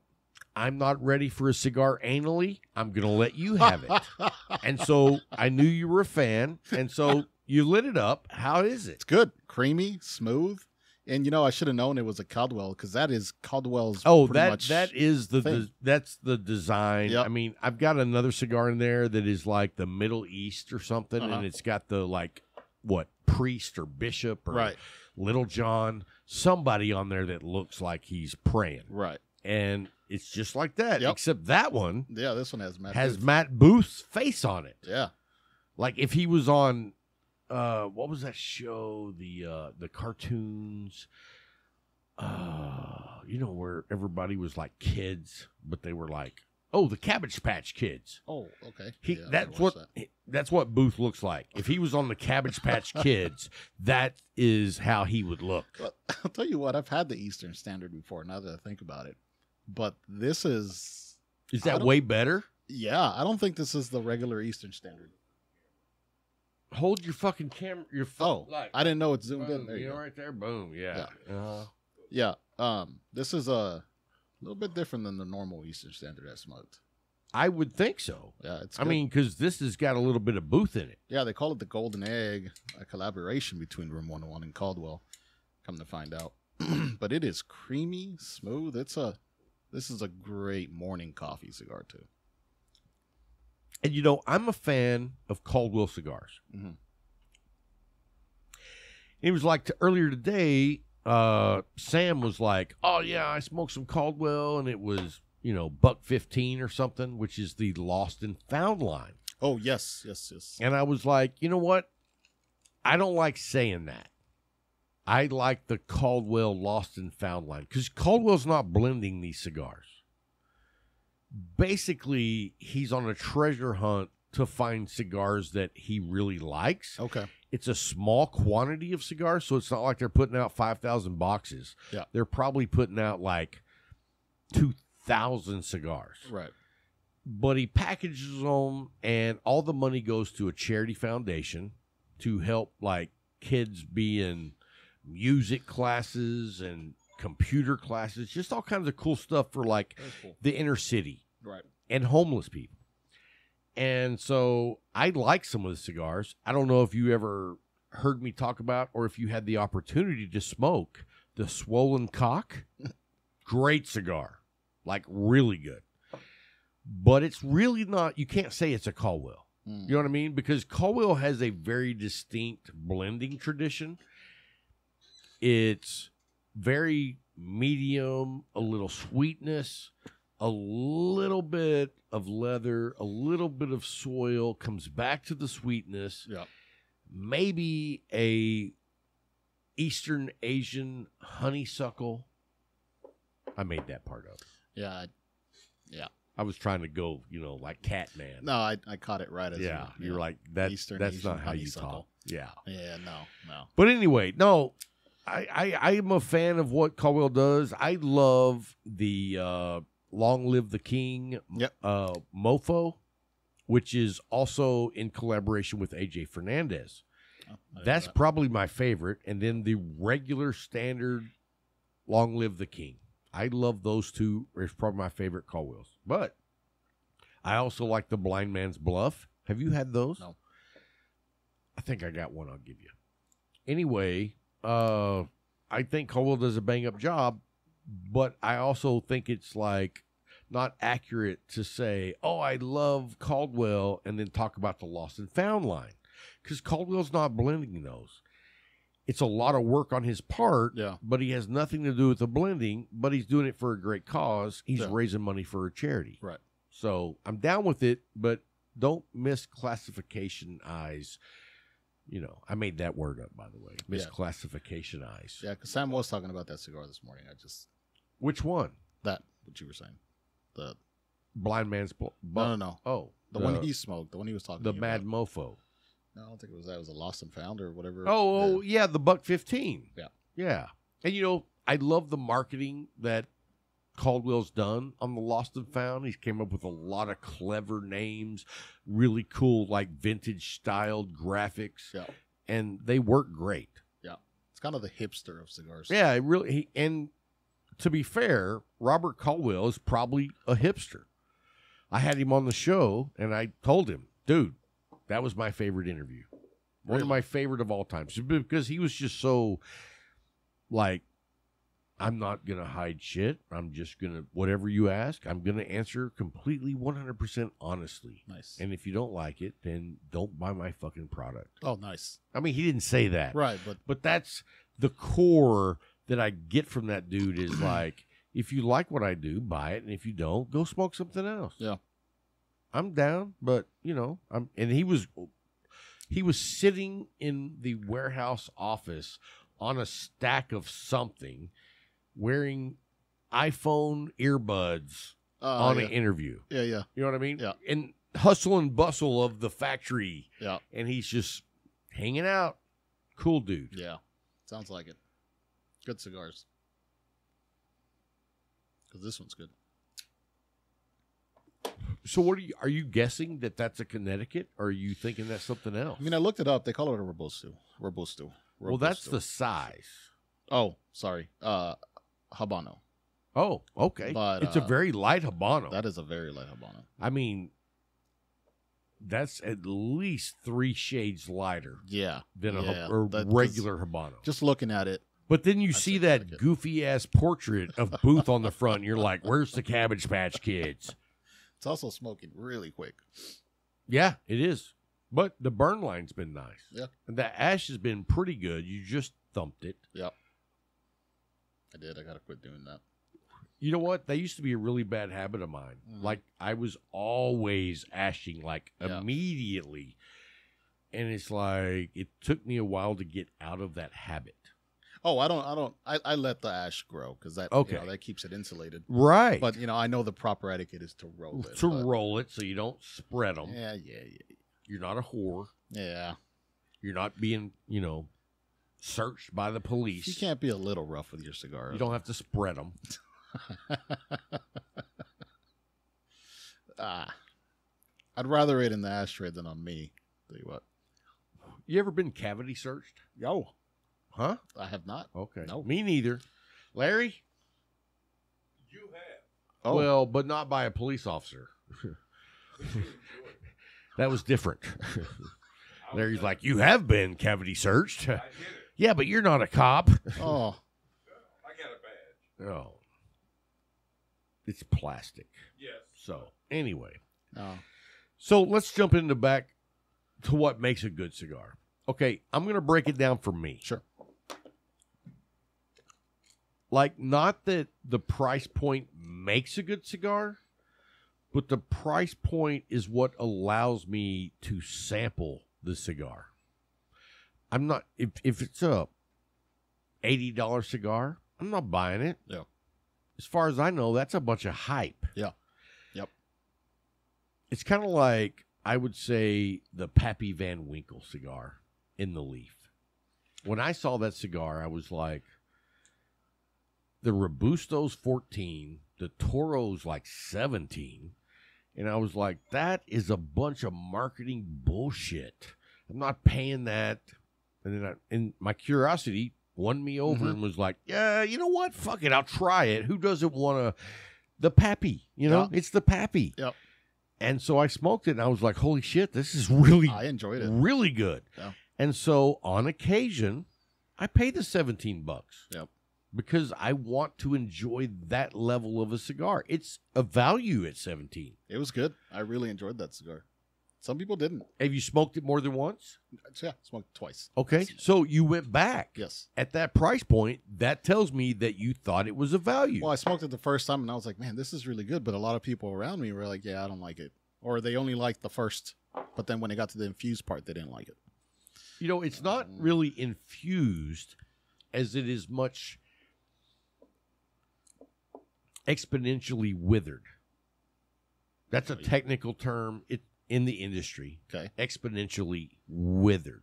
What does that mean? Larry's like, he's so full of shit. He is so... Okay, I made it up. But it's not like they're taking like a turkey baster and injecting flavor. Well, no, I don't think any infused cigars are made that way. That's how Drew Estate does it. I don't think so. I'm kidding. I'm kidding, Jonathan. Did you see his interview? I did not. No. Did you know he was on the Streamathon? Yes. I'm going to say this. I never met the guy. I've read a ton about him. Yeah. And everything that I read was not anywhere near close to preparing me to talk with the guy. The dude is something. Like, have you ever heard the name of Howard Hughes? Mm-hmm. Eccentric. Boom. Yep. Like, Jonathan Drew, I'm surprised he has not built a wooden spacecraft. You know what I mean? Step it up a notch. Let's Yeah. go with the spacecraft. Yeah. I'm surprised. In fact, he probably has like some underground testing of like spacecrafts. Dude's something. And I'll say this, he's an intelligent genius. For what he started, think about this. When he started, and I believe the year was 96 to 97, somewhere in there, he was in a New York, like, skyscraper business building. It's a trade center, I think. And thought, I should bring in a kiosk of cigars. And he did that. Yep. And he was banking. Yep. But that wasn't where he was going to be done. He decided to do a line of Drew Estate cigars. And when the industry was anything but a sweet tip or infused cigar, he killed it. Yeah. Like, killed it. And I'm going to tell you right now, I believe that he is one of the few reasons that we are in the biggest cigar boom that we've ever seen. I strongly agree to that. Yep. Are you aware that acids are the number one selling cigar in the entire United States? Well, that's why when they started talking about getting rid of infused cigars, I was like, man, that's a blow to the industry. It is, because so many people get started in the hobby with those. Absolutely. I did. I got started in the hobby with the acid blondie. That's where you started? Yep. See, I'd already got onto the big spice pepper bomb when I tried a blondie. Yep. And I was like, oh my God, somebody slit my throat. You know what I mean? I was already way beyond that. Yeah. So I didn't understand that. Yeah. And I was the guy that was like, oh, if you're smoking Drew Estate, you're a big pussy. Well, and so many people bash on those infused cigars, but they really are. Well, I don't bash on them brings a lot of anymore. people. Like, Yeah. they're not for me. Yeah. But Yeah, yeah. there is a huge market that introduces people to quality tobacco. Mhm. They're not smoking a Swisher Sweet. Right. You know what I mean? They're Right. not smoking a cheap backwoods. Right. They're smoking quality tobacco. And if that's your step to get in, more power to you. Yeah. Now, if you start smoking those and 10 years later you're still smoking that, I'm going to slap the shit out of you. That's fair. You know what I mean? It's like, dude, you haven't evolved at all? Right. Right. Yeah, but since they're available at cigar shops, people usually go, well, you know what? I'll try something different today. And there you go. And I've had a lot of people that come in back, even when I was working at the Leaf, Yeah. that I took them straight to the acid line. Oh, you're new. Yep. All right. Well, let me tell you about these. Yep. And then if you're not wanting something that's sweet or infused, we can go over here to the Connecticut's that's really light. And that's what we did. And that was a better journey than I got because nobody told me how to go about my journey. Right. Now, I'm not blaming anyone because that was mainly my fault. Yeah. I mean, back when I first started, I would go into a cigar shop, buy a $20 cigar, and it was like maybe once every 3 or 4 months. Yeah. But I figured, I'm buying $20 cigars. They got to be fucking good, right? Yeah. I don't know shit. And I didn't know if they were good or not. I smoked them. I don't remember what they are. And then one day, a cigar tobacconist was like, hey, man, have you tried this? And turned me on to a Christoph, the Maduro. I smoked that and was like, holy shit, that's good. I got some flavors out of it. Yeah. You know what I mean? And for a new guy that hadn't made the journey from like the sweet to the Connecticut to the Right. sun-grown to the Habano, I didn't have the experience. So when I got that pepper, I was like, this is what a cigar should taste like. I didn't know. And you know what? There's nothing wrong with that. If that's where you are in your journey, dude, Yeah. that was a great experience. Those pepper bomb cigars that had the good quality tobacco, the good quality construction, it was a great freaking cigar for $10. It's funny because I'm just now getting into pepper bombs. Yeah. And it's a great experience. Oh, yeah. Love it. And like now, I hardly ever smoke a pepper bomb. Oh, like man. it's just not in my, I mean, every now and then I'll smoke one. Yeah. And about halfway through, I'm like, you know what? That was really good. And I'm done with it. Yeah, you started me off with that jalapeno popper you gave me. And then I found that little McAuliffe Magdalia. No, you didn't find that. I gave you one. No, not that one. The petite Yeah, the regular Corona. Yeah. the regular one. That Well, was a I pepper remember the bomb. night we gave you the extended yeah. Corona, the Corona Extra. The special edition. And you, like, Loved it. I thought you were going to undress. You were enjoying it so much. I did it in the car. Okay. Yeah. Good. That's a good place to do that. But I was like, yeah, dude, the Medallia is probably the cigar I've smoked by far of any other cigar. Yep. And you know the first time I had one?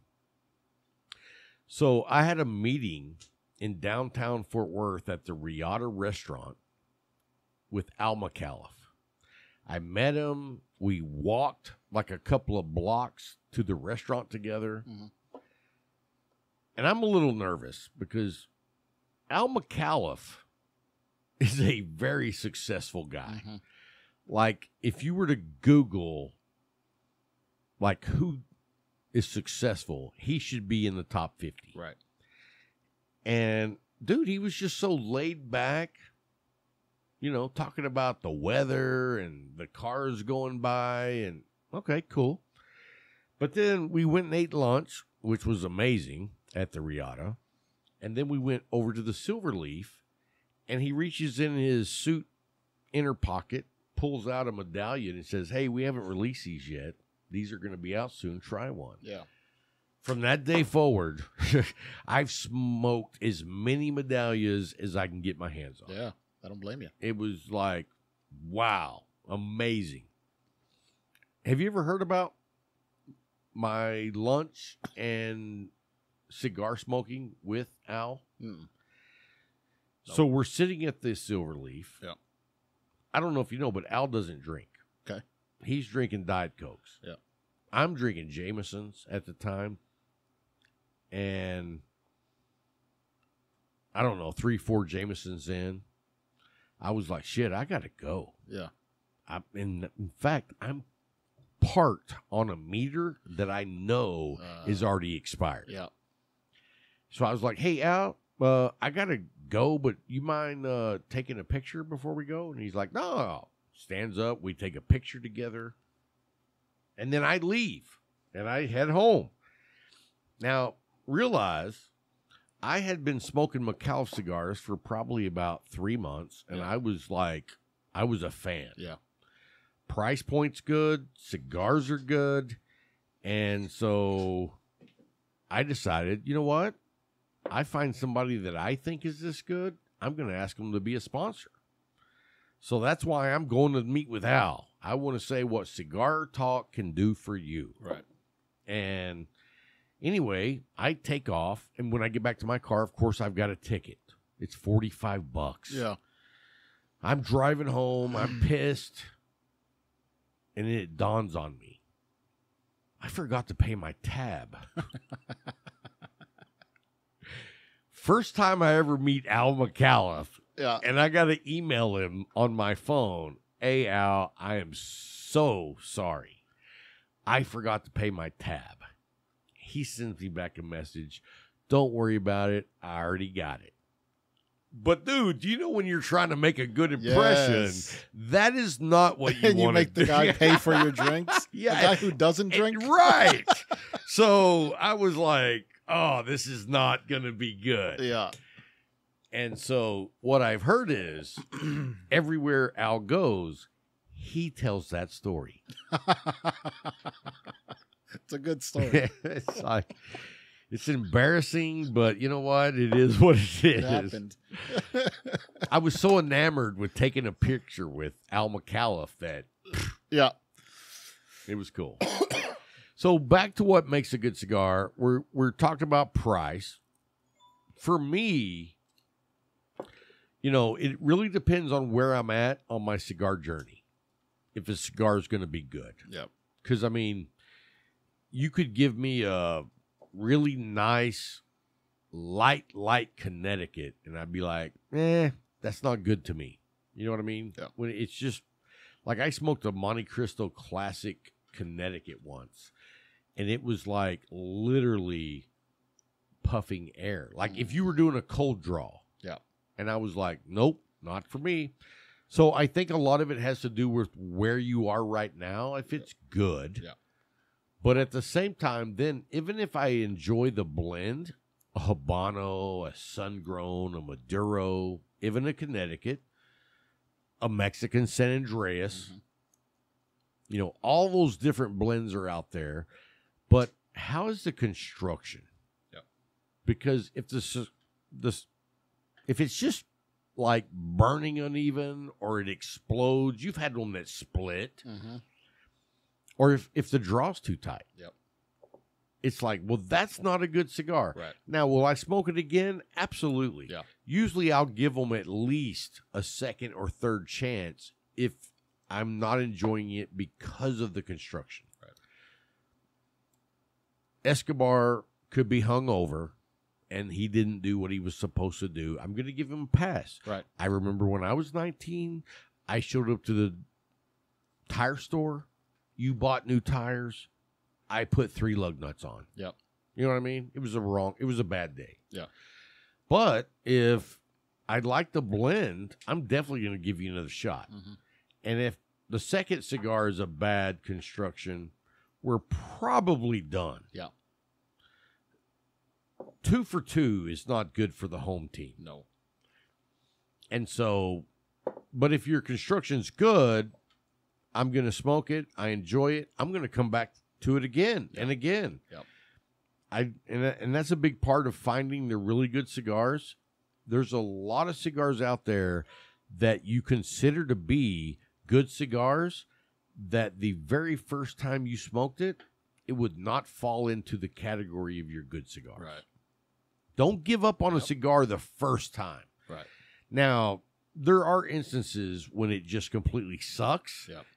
Yeah, I'm not going back. No, yeah.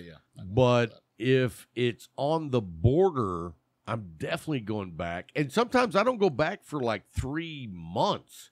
And then when I come back, it's a completely pleasant experience. And I'm like, oh, Yeah. I'm digging this. Yeah. So, now, about a great cigar. What makes a great cigar?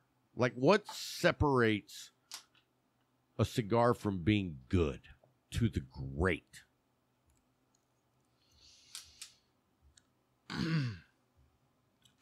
For me, it's trust that I can go up there and grab a cigar and you know that it's going to be So good. for and me, one that would be the constructed, right? Medallia. Yeah. And the Tabanero Sun-Grown. Mm. Those 2 cigars are, and now I'll even add the Riata 6x46 to those 3. Yeah.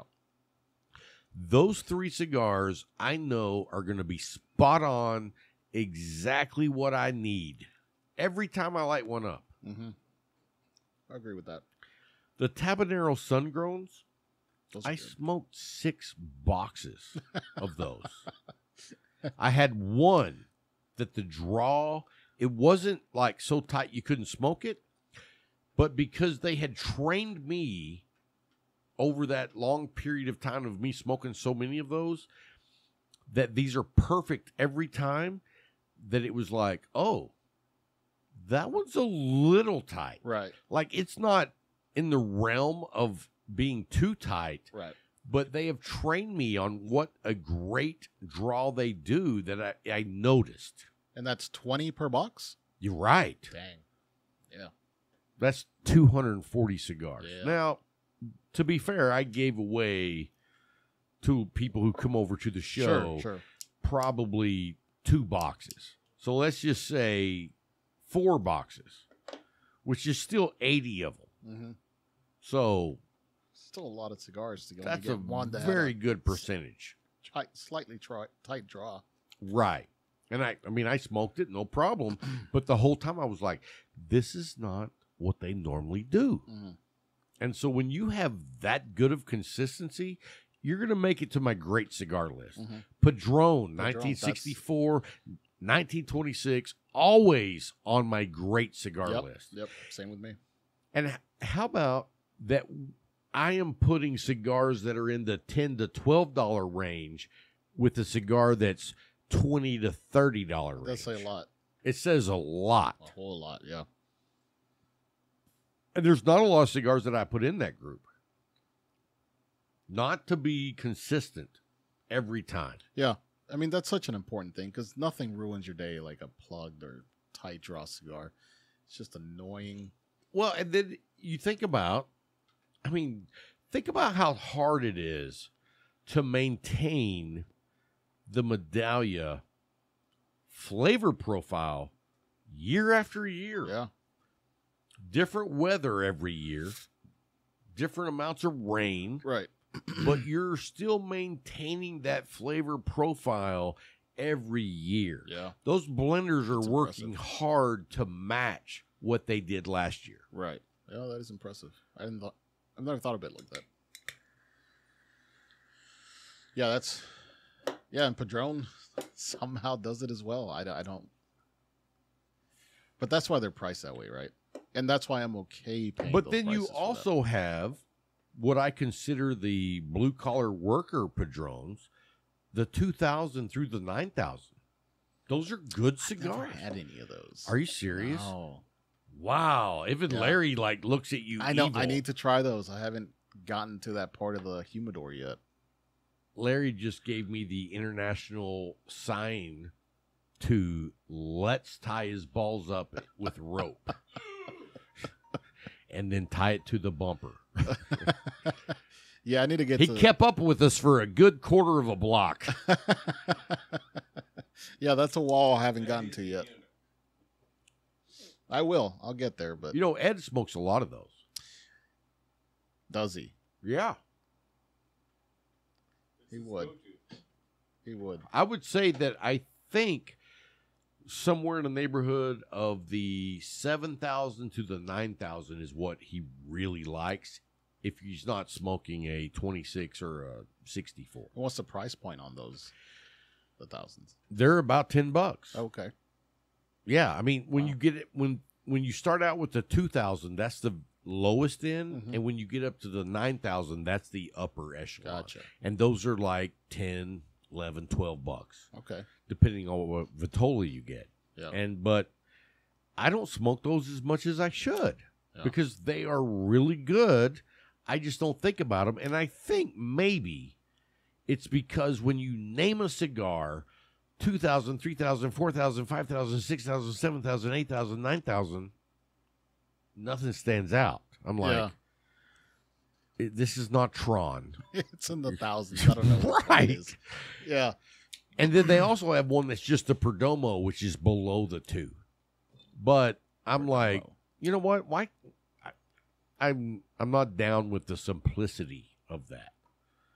I want to be wowed a little bit by the marketing group. I think the 2,000 to 9,000 people were a little lazy. You know what I'm saying? There has to be some story behind that. That's a I don't good know question. what, Now, we're not gonna dive into this tonight. Yeah.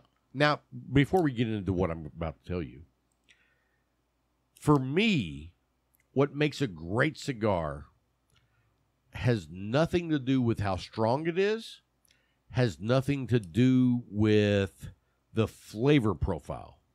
It does have a lot to do with the construction and smokability. Yeah. And that even though I say it's not the flavor profile, I still demand, like it's a requirement, that when I smoke your cigar, I have to know that it's quality tobacco. Right. And there's a big difference between tier 2, tier 3, tier 4 tobacco versus prime rib, Right. grade A Right. Texas beef. Right. And so as long as you're in the like really good tobacco, if you have good construction, to be the great cigar, I don't care who makes you. I don't care what the flavor profile is. As long as it's good construction, it's all based on my experience of who I'm smoking with. Yeah. The best cigar that I've ever smoked in my entire life was with my dad 8 days before he passed away on the front porch at his house. I have no idea what a cigar it was. He didn't smoke cigars. He dipped snuff, but he came out and smoked cigars with me and Tim. That was the greatest cigar smoking experience I've ever had. But yeah. the cigar was very smokable. It was quality tobacco, and the construction was good. I don't know what it was, but just that whole experience took it to a level that was like, my mom died 30 days ago, and me and Dad and Tim and my brother Russell are sitting out here smoking cigars together. You know what I mean? Yeah. And the fact that that cigar didn't let you down. Everybody enjoyed it. Yeah. It wasn't probably the best cigar you've ever smoked. No. Right. But it didn't let you down. Good construction, quality tobacco. Everybody enjoyed it. Boom. Yep. Perfect. Yep. Yeah. Yeah.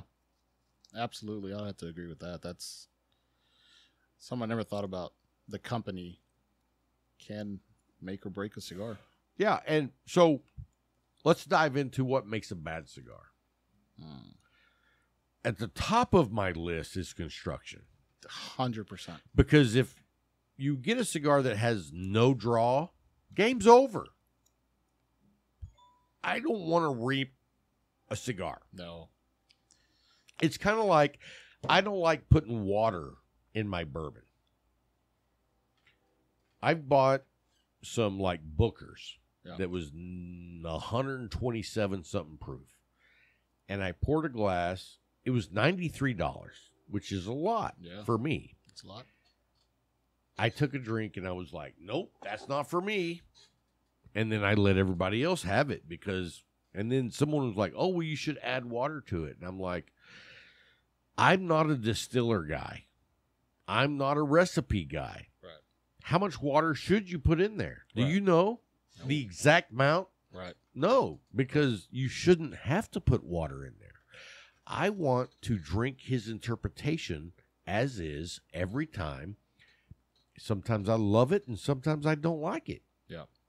I don't want to add water because now you're turning me into the alchemist that I'm not. Right.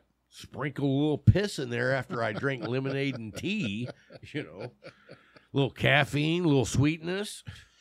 I'm not that guy. Yeah. I don't want to doctor up my drink. I also don't like, I like my alcohol room temperature. Yep.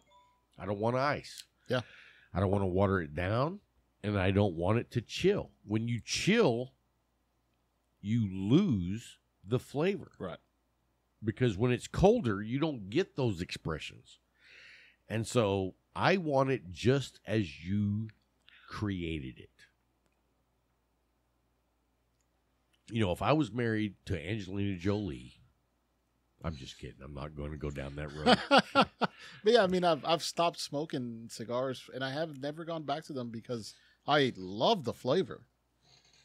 But the construction, I mean, it just, especially when you're paying $10-12 for a cigar, and you just and you can't even smoke half of it. Right.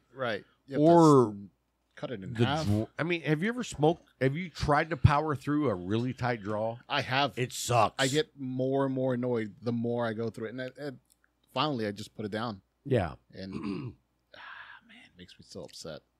Have you ever tried to ream them out? I have. And that does not fix the issue. Oh. It makes it smokable, but it does not fix the issue. In turn, does not create a cigar that you should be able to relax and enjoy. Right. You know what I mean? Because I just ran a hole through the middle. Now, yeah, there's an airflow channel. It's going to burn, but it's still tight. Yeah. I can smoke it now, but, you know, I'm not getting what I should. No, and you're already annoyed by that point. Yeah. I mean, if I bought this bottle at a liquor store and on my way out I dropped it and it broke off the top, I'm not still going to drink it. Larry would. But, yeah, I'm not, you know what I mean? There's like broken glass in there. Yeah, yeah. Oh, it'll be fine. No. No. I want it the way it was intended. Yep. Yep. No, I mean, there's some cigars out there that I wish I could smoke all the time, but I can't. Sure. Well, like what? My favorite Lancero is the walking stick. Oh, yeah. Definition. But it got to the point where I would just, every other one had terrible construction, and I had to you stop. know, I love the guys behind the brand at Definition Cigars. But I had some issues myself, and that's when I quit smoking them. Yeah. Because if you're batting 500 as a cigar maker, not good enough for me. Mm-hmm. I need you batting 900. I really do. Yep. And if I was on a Major League Baseball team, it would only be because I was the water boy. Yeah. Because I'm not batting 500 Right. in the batter's box. So, you know, if you're not batting 900 as a cigar manufacturer, Yeah. there's a good chance I'm not smoking your product on a regular basis. Yeah. No, I mean, And I don't care what you are. Yep. Yep. Yeah, I haven't gone back to them at all. And I love those guys, and I think some of their blends, their are blends. great. Yes. But don't tease me with a blend on a cigar I can't smoke. Right. Like the Cameroon they have. Yeah. I was, dude. Yeah. One heck of a cigar. I was a fan. Yes. But, you know, 3 or 4 cigars that were so tight I couldn't smoke them, I was like, all right, I spent $40 and I wasn't able to smoke one. Yeah, and you always hope that they'll get back to it. Right. But then, And I've heard that they have, but then I've heard they haven't. well, Larry recently smoked one, and they had a pretty tight draw. Oh, that was you. Yes. Okay, so Larry, yeah. And I had high hopes because I love the guys behind the brand so much that I want them to be successful. I want to smoke their cigars. But you can't treat me that way. Mm-hmm. I deserve someone who loves me. Tabanero Tabanero loves loves you. me. Let's talk about Tabanero. Yeah. You know, the thing about it is, I don't know if you were there. Were you there when Bill got there? You were, weren't you? When when today? Bill Yeah, showed yeah. up. Oh, yeah, he smoked one. And I got up out of Bill's chair and sat over there in Yeah. between you and Casey. Yeah. And Bill was like, what would you recommend, Rob? And I was like, Tabanero Sun-Grown Toro. Yeah. Told him where it was in the humidor. And he was like, well, are they any good? And I said, well, it was my cigar of the year last year. So, you know, I think they are pretty damn good. But with Bill, you never know when you recommend a cigar to him if he's going to like it or hate it. So he comes back. He bought exactly what I recommended. I watched him light it up. He didn't say a word. And he took 2 or 3 puffs, and I waited, and he didn't say a word. And I was like, he's going to tell me he hates this. And about 4 more puffs in, he was like, hey, man, this is a really good cigar. Yeah. And I was like, when you get Bill Kalame to give you the stamp of approval on a cigar you recommended, you hit the game-winning run. Right. I was like, yeah. Yeah. Yeah. Because when Bill tips his hat, it's something. Yeah. Because Bill does not go outside of what he considers to be really good. Right. 90% of the time, he's smoking the Padron 1964 anniversary. Yeah. or the 26. Yeah. And so when he gives you that on a cigar you recommend that's not in that echelon, it's like, nice. Yeah. Yeah. That reaffirms what you were thinking. So that was cool. And if you guys are interested in trying Tabanero, the Sun Grown was my cigar of the year last year. And right now, halfway through the year, with all the cigars I've tried this year, it's still top 3. It's impressive. Absolutely. And the only reason I don't say number 1 is because there's a lot of cigars that I've smoked that I'm like, that was really good. I got to smoke it again. Yeah. Do you do that? Yeah. Like when you find a cigar you think is really good, you got to smoke it again 100%. to verify that it's as good as you thought it was. Because there's a lot of times where it was like, second go around wasn't quite as good. And then I'll smoke it again and be like, okay, we're back where I thought we should be. Yeah. Yeah. But with Tabanero, it's just, dude, every freaking time. Yeah. Right on. I also go back to test consistency construction. And, you know, I asked Yanko, I was like, dude, I've smoked, at that time, I'd smoked 2 boxes. I was like, the draw is perfect every time. And he was like, yeah, every cigar we put on a test draw machine. Yeah. And I was like, I don't understand why everyone doesn't do that. That's what I'm thinking. I mean, they have the manpower to do it. And the machine And the machines is like, I want to say the machine's like $6,000. Yep. If you're selling thousands of cigars, you should be test drawing your cigars. Yeah. It's just that added little security. Yep. Perdomo does that. Oh, yeah. Yeah, we were talking, and Pat actually took the wrapper off the back, and there was a colored mark, because each one of their rollers has their own colored mark. Oh, really? Different color. And then is the roller the same person that tests it? No, it's a different tester. Wow. And then if you're like churning out cigars that don't pass the test, so they behead you. So they got what they call a timeout room, where they go and then they make them roll, a few cigars and then test those, just to make sure. So if you get on a roll where you're off, we're gonna put you back on a roll where you're on. Yeah. And if not, no, it's pretty cool seeing the mark on there. I mean, they go in and mark all of them, and that's cool. Whoever's got the bad mark gets. Now is that on like if you go buy a Perdomo right now at the Leaf, it'll have that. It'll have that. Wow. Yeah. Now, that's kind of cool. Yeah. So I was on a Perdomo kick. I think they make good cigars. Mm-hmm. But what turned me off long term was that 90% of what they make is a 56 and up ring gauge. Yeah. Like my go-to, if I'm going to smoke a Perdomo, is the box press Torpedo 20-year anniversary Maduro. Yeah.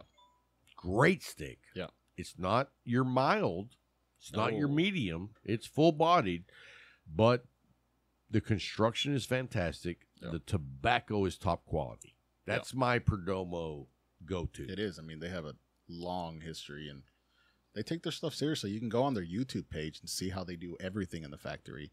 I mean, he whipped out his phone, and he could see all the temperatures and humidity from the factory. At the factory? Yep. Wow. From his phone. Now, you went and saw him in Dallas 2 weeks ago? Yep. While we were doing a streamathon? No. We were here for the streamathon. Oh. No, that was, we were there Monday, Tuesday, and then y'all did the y'all went there in the week. That's right. Yeah. Yeah, and then y'all did that on Wednesday. No, we did it on Saturday. Oh, Saturday. Sorry. Yeah, I mean, Wednesday is not even close to Saturday. I don't know what was Wednesday. And I want to tell everybody, I don't know if you know, but we ended up grand total after all the shipping expenses and some other expenses to put on the show. Yeah. We raised $3,836. $3,836. That's awesome. You know what? That's a lot of care packages. That is a lot of care packages. And let me tell you, after really working closely with Cigars for Warriors, and I went and shipped a lot of stuff myself because we had an auction.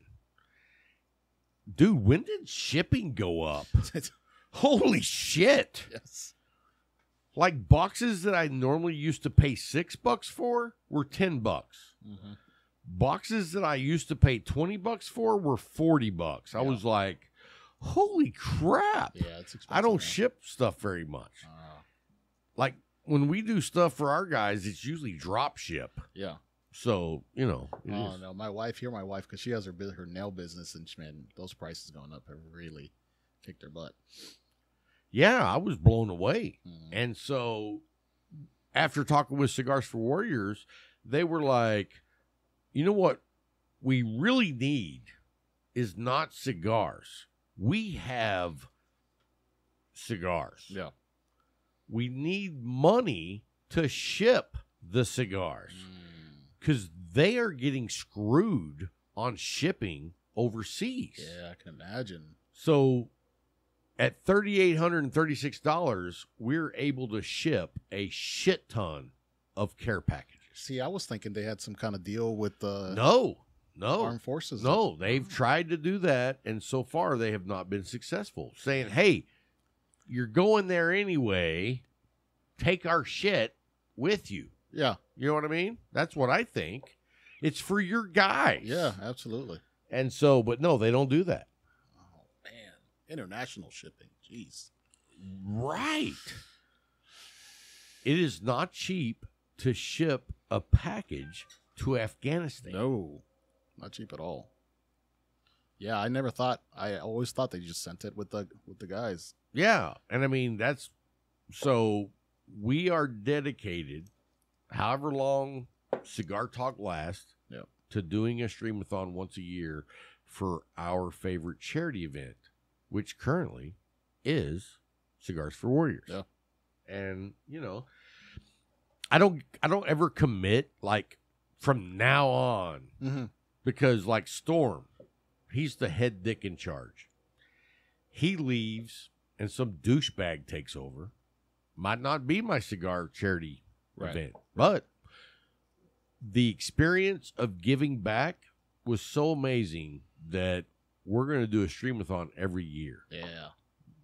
And hopefully it'll be Cigars for Warriors because, dude, supporting our armed forces, men and women all over the world, I'm digging that. Yeah. Yeah, 100%. Yeah, and I've talked to a lot of the guys who come through the Leaf, and they've gotten those care packages. They've all enjoyed them. Yeah, and I don't know if you know, but the streamathon was 8 hours. Well, actually, like 8.5. And so I downloaded all the video afterwards, and I'm going to condense, hopefully, like a 2-hour episode to get all the best of the best. Oh, nice. And put that on YouTube. Yeah.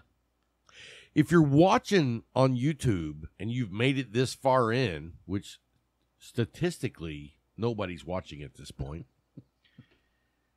like and subscribe to the fucking page. Yeah. You know what I mean? It's like, you know what? Your numbers help support us financially, believe it or not. The more we can show our numbers, the more legitified we are. Yeah. Is that a word? Legitified? Yeah, I mean, you can have it in the background playing. Absolutely. Like a podcast, you know. Absolutely. And what I would love, if you are at a cigar shop that has big screen TVs and there's not a game on, freaking like ask them to YouTube cast us on the actual TV in the lounge because you know what? We support brick and mortars 100%. Yeah. We support the lounge experience because to me, the lounge experience is the core of the community. It is. You can go in a cigar lounge, buy a cigar, and leave and go smoke it and really, really enjoy it. But you're not getting the community aspect. Right. Now, you've been in the cigar community for how long? At the Leaf? I don't know. I mean, just in general. 3 years? Probably less than that. I usually kept to myself even going to the Leaf until, I ran into, until me and Larry started talking. And I didn't smoke that much. Yeah, then, very rare. I would come in, I'd have my earphones on, and I'd smoke a cigar and then go home. But yeah, no, I've started smoking a whole lot more since then, and it's nice because I didn't smoke that much before because I would get a good cigar, but I didn't really. My wife didn't smoke. I don't have anyone else to talk. My about wife it doesn't with. smoke. Yeah, so it's nice to have people to talk about. Yeah, The the hobby experience. Yeah, it turned into a hobby, really. Yeah. Yeah, I think that's how it started for me. Mhm. And then after seems like a really long journey, it turned into a community for Yeah. me. And then when you get into the community aspect, that's when it's like, yeah, I'm not leaving. Yeah, yeah. You know what I mean? Yeah. It's like Brett Favre with Green Bay. Yeah, I'm not going anywhere. No, yeah, that community is, and going to different lounges around DFW, we saw that community in certain lounges, and it's so nice. And you're always accepted as a cigar smoker. Yeah. I mean, like, I know there's other clubs type things that people join. Yeah. But for me, the cigar community is the community that's like non-judgmental. Yep. I mean, you know me decently well. Mhm. There's a lot of communities that be like, don't let that dude back in. Yeah. You know what I mean? Rob just pulled up, lock the doors. Yeah. And so the cigar community is not like that. No. It's like they embrace you and let you be you. Yeah. And that's a big thing for brick and mortars. I mean, you got some brick and mortars that don't make it because they didn't build a community. Building a community, to me, is the most important part. Mm-hmm. Because if you're not supporting the community, you're not in it for the right reason. Right. Like, I don't smoke cigars because I have to smoke cigars. Yeah. I do with my regular job career, we do training series every year. And those training series last for 4 days. Oof. And so you're in classes Yeah. from 8 until 5. Well, from 8 to 5, I normally smoke like 4 cigars. Yeah. I didn't smoke any. And it wasn't because I didn't want to. Right. It's because there was nowhere to smoke. Right. Not allowed to. But you know what? It didn't bother me at all. Yeah. Because, one, I wasn't hanging out with dudes that are part of the cigar community. Right. I was hanging out with peers Right. from work. And it was all about work. So I wasn't even thinking about I should be smoking a cigar. Yeah. Now, you flip that around. If I have the opportunity to smoke a cigar, hell yeah. Mm-hmm. But when I go to those classes, I usually only smoke maybe 2 or 3 cigars a day. Yeah. And so it's not like it's a habit that you have to. Right. It's a journey that you want to. Mm-hmm. So anyway, guys, you know what? I don't want to lose sight of Tabanero. Look down the show notes. You can go straight to their website. Order up the sun-grown. Yep. You know what? And then in the show notes or whatever they give you, put in there that you heard from Cigar Talk that you want to try the sun-growns. My cigar of the year for 2021, and it's holding its head high in 2022. Also, McAuliffe Cigars, you've heard me talk numerous times about the Riata, the Medallia, the Connecticut. Those are my 3 go-tos from the McAuliffe line. They have a huge line that has, Sumatra, Yep. the Matafina, the Nicaraguan, the Lajero, the Connecticut, the Experiencia, the Reserva. They make a cigar for you. Yep. They have a price line of like $4.50 all the way to $42. So it doesn't matter your budget. Yep. It doesn't matter your flavor profile. They have a cigar for you.